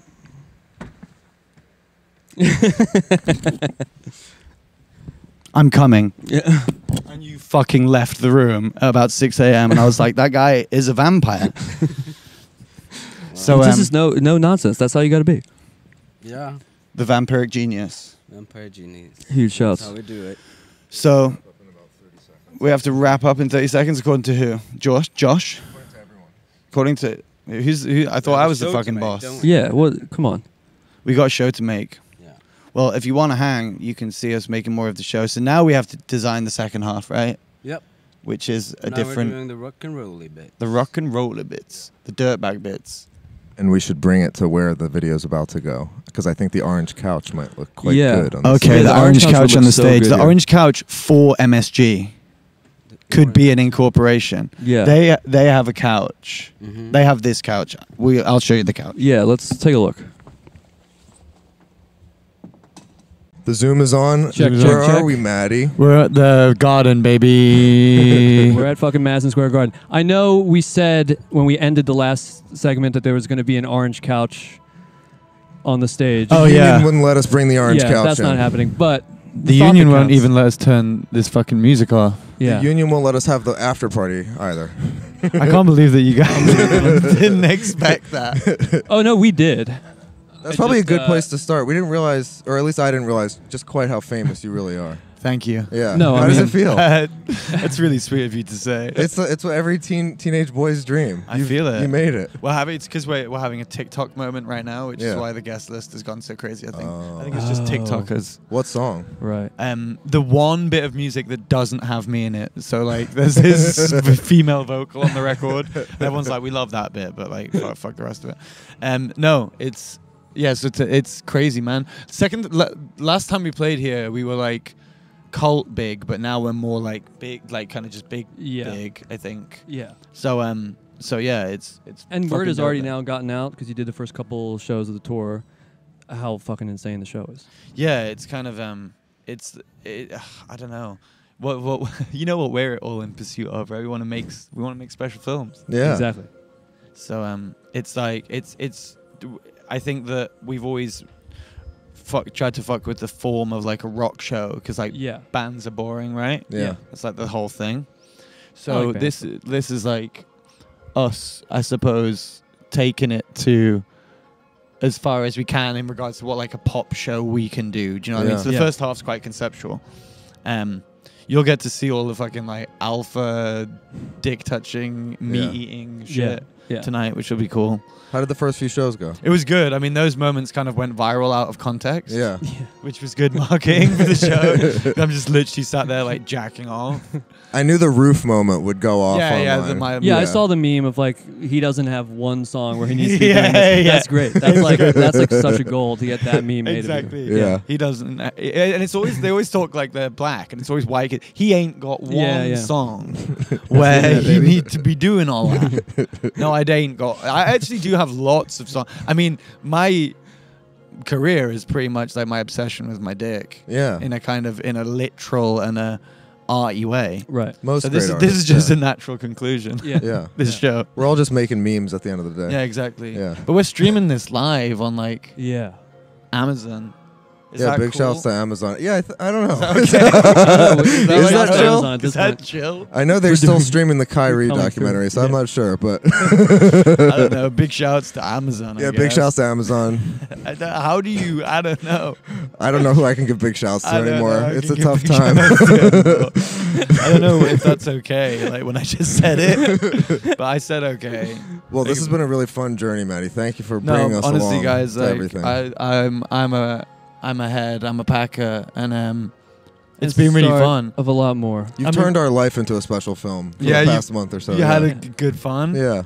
It's been really good. I mean, tonight's going to be the fun. Tonight is going to be the special film. If we cut to tonight, then that's probably Oh, that's true. Yeah, Jordan, can you get some footage at the party tonight when it gets shut down at like 10:15? It can't happen. Yeah. I mean, if it's 4 blocks from here, like literally the whole GA is just going to try and get there. This will come out a week from now, so everyone will know what happened. New York City's fun. A lot of people who come early when the show's still happening because it starts are probably just going to leave. Maybe I don't know. Maybe it'll be okay. People are going to realize there's no chance of getting in, and then it's going to be fine. Yeah, I get off on the chaos. I really do. Exactly. That's just you must too. You're filming Madison Square Garden. Let's tonight. do it. Special film time. Yeah. Let's just make your life like that, right? An insane heat life. Brought to you by the Iron. Insane heat life. Big shouts, Matty Healy. Big shouts, Matty Healy. Thank you. Thank you.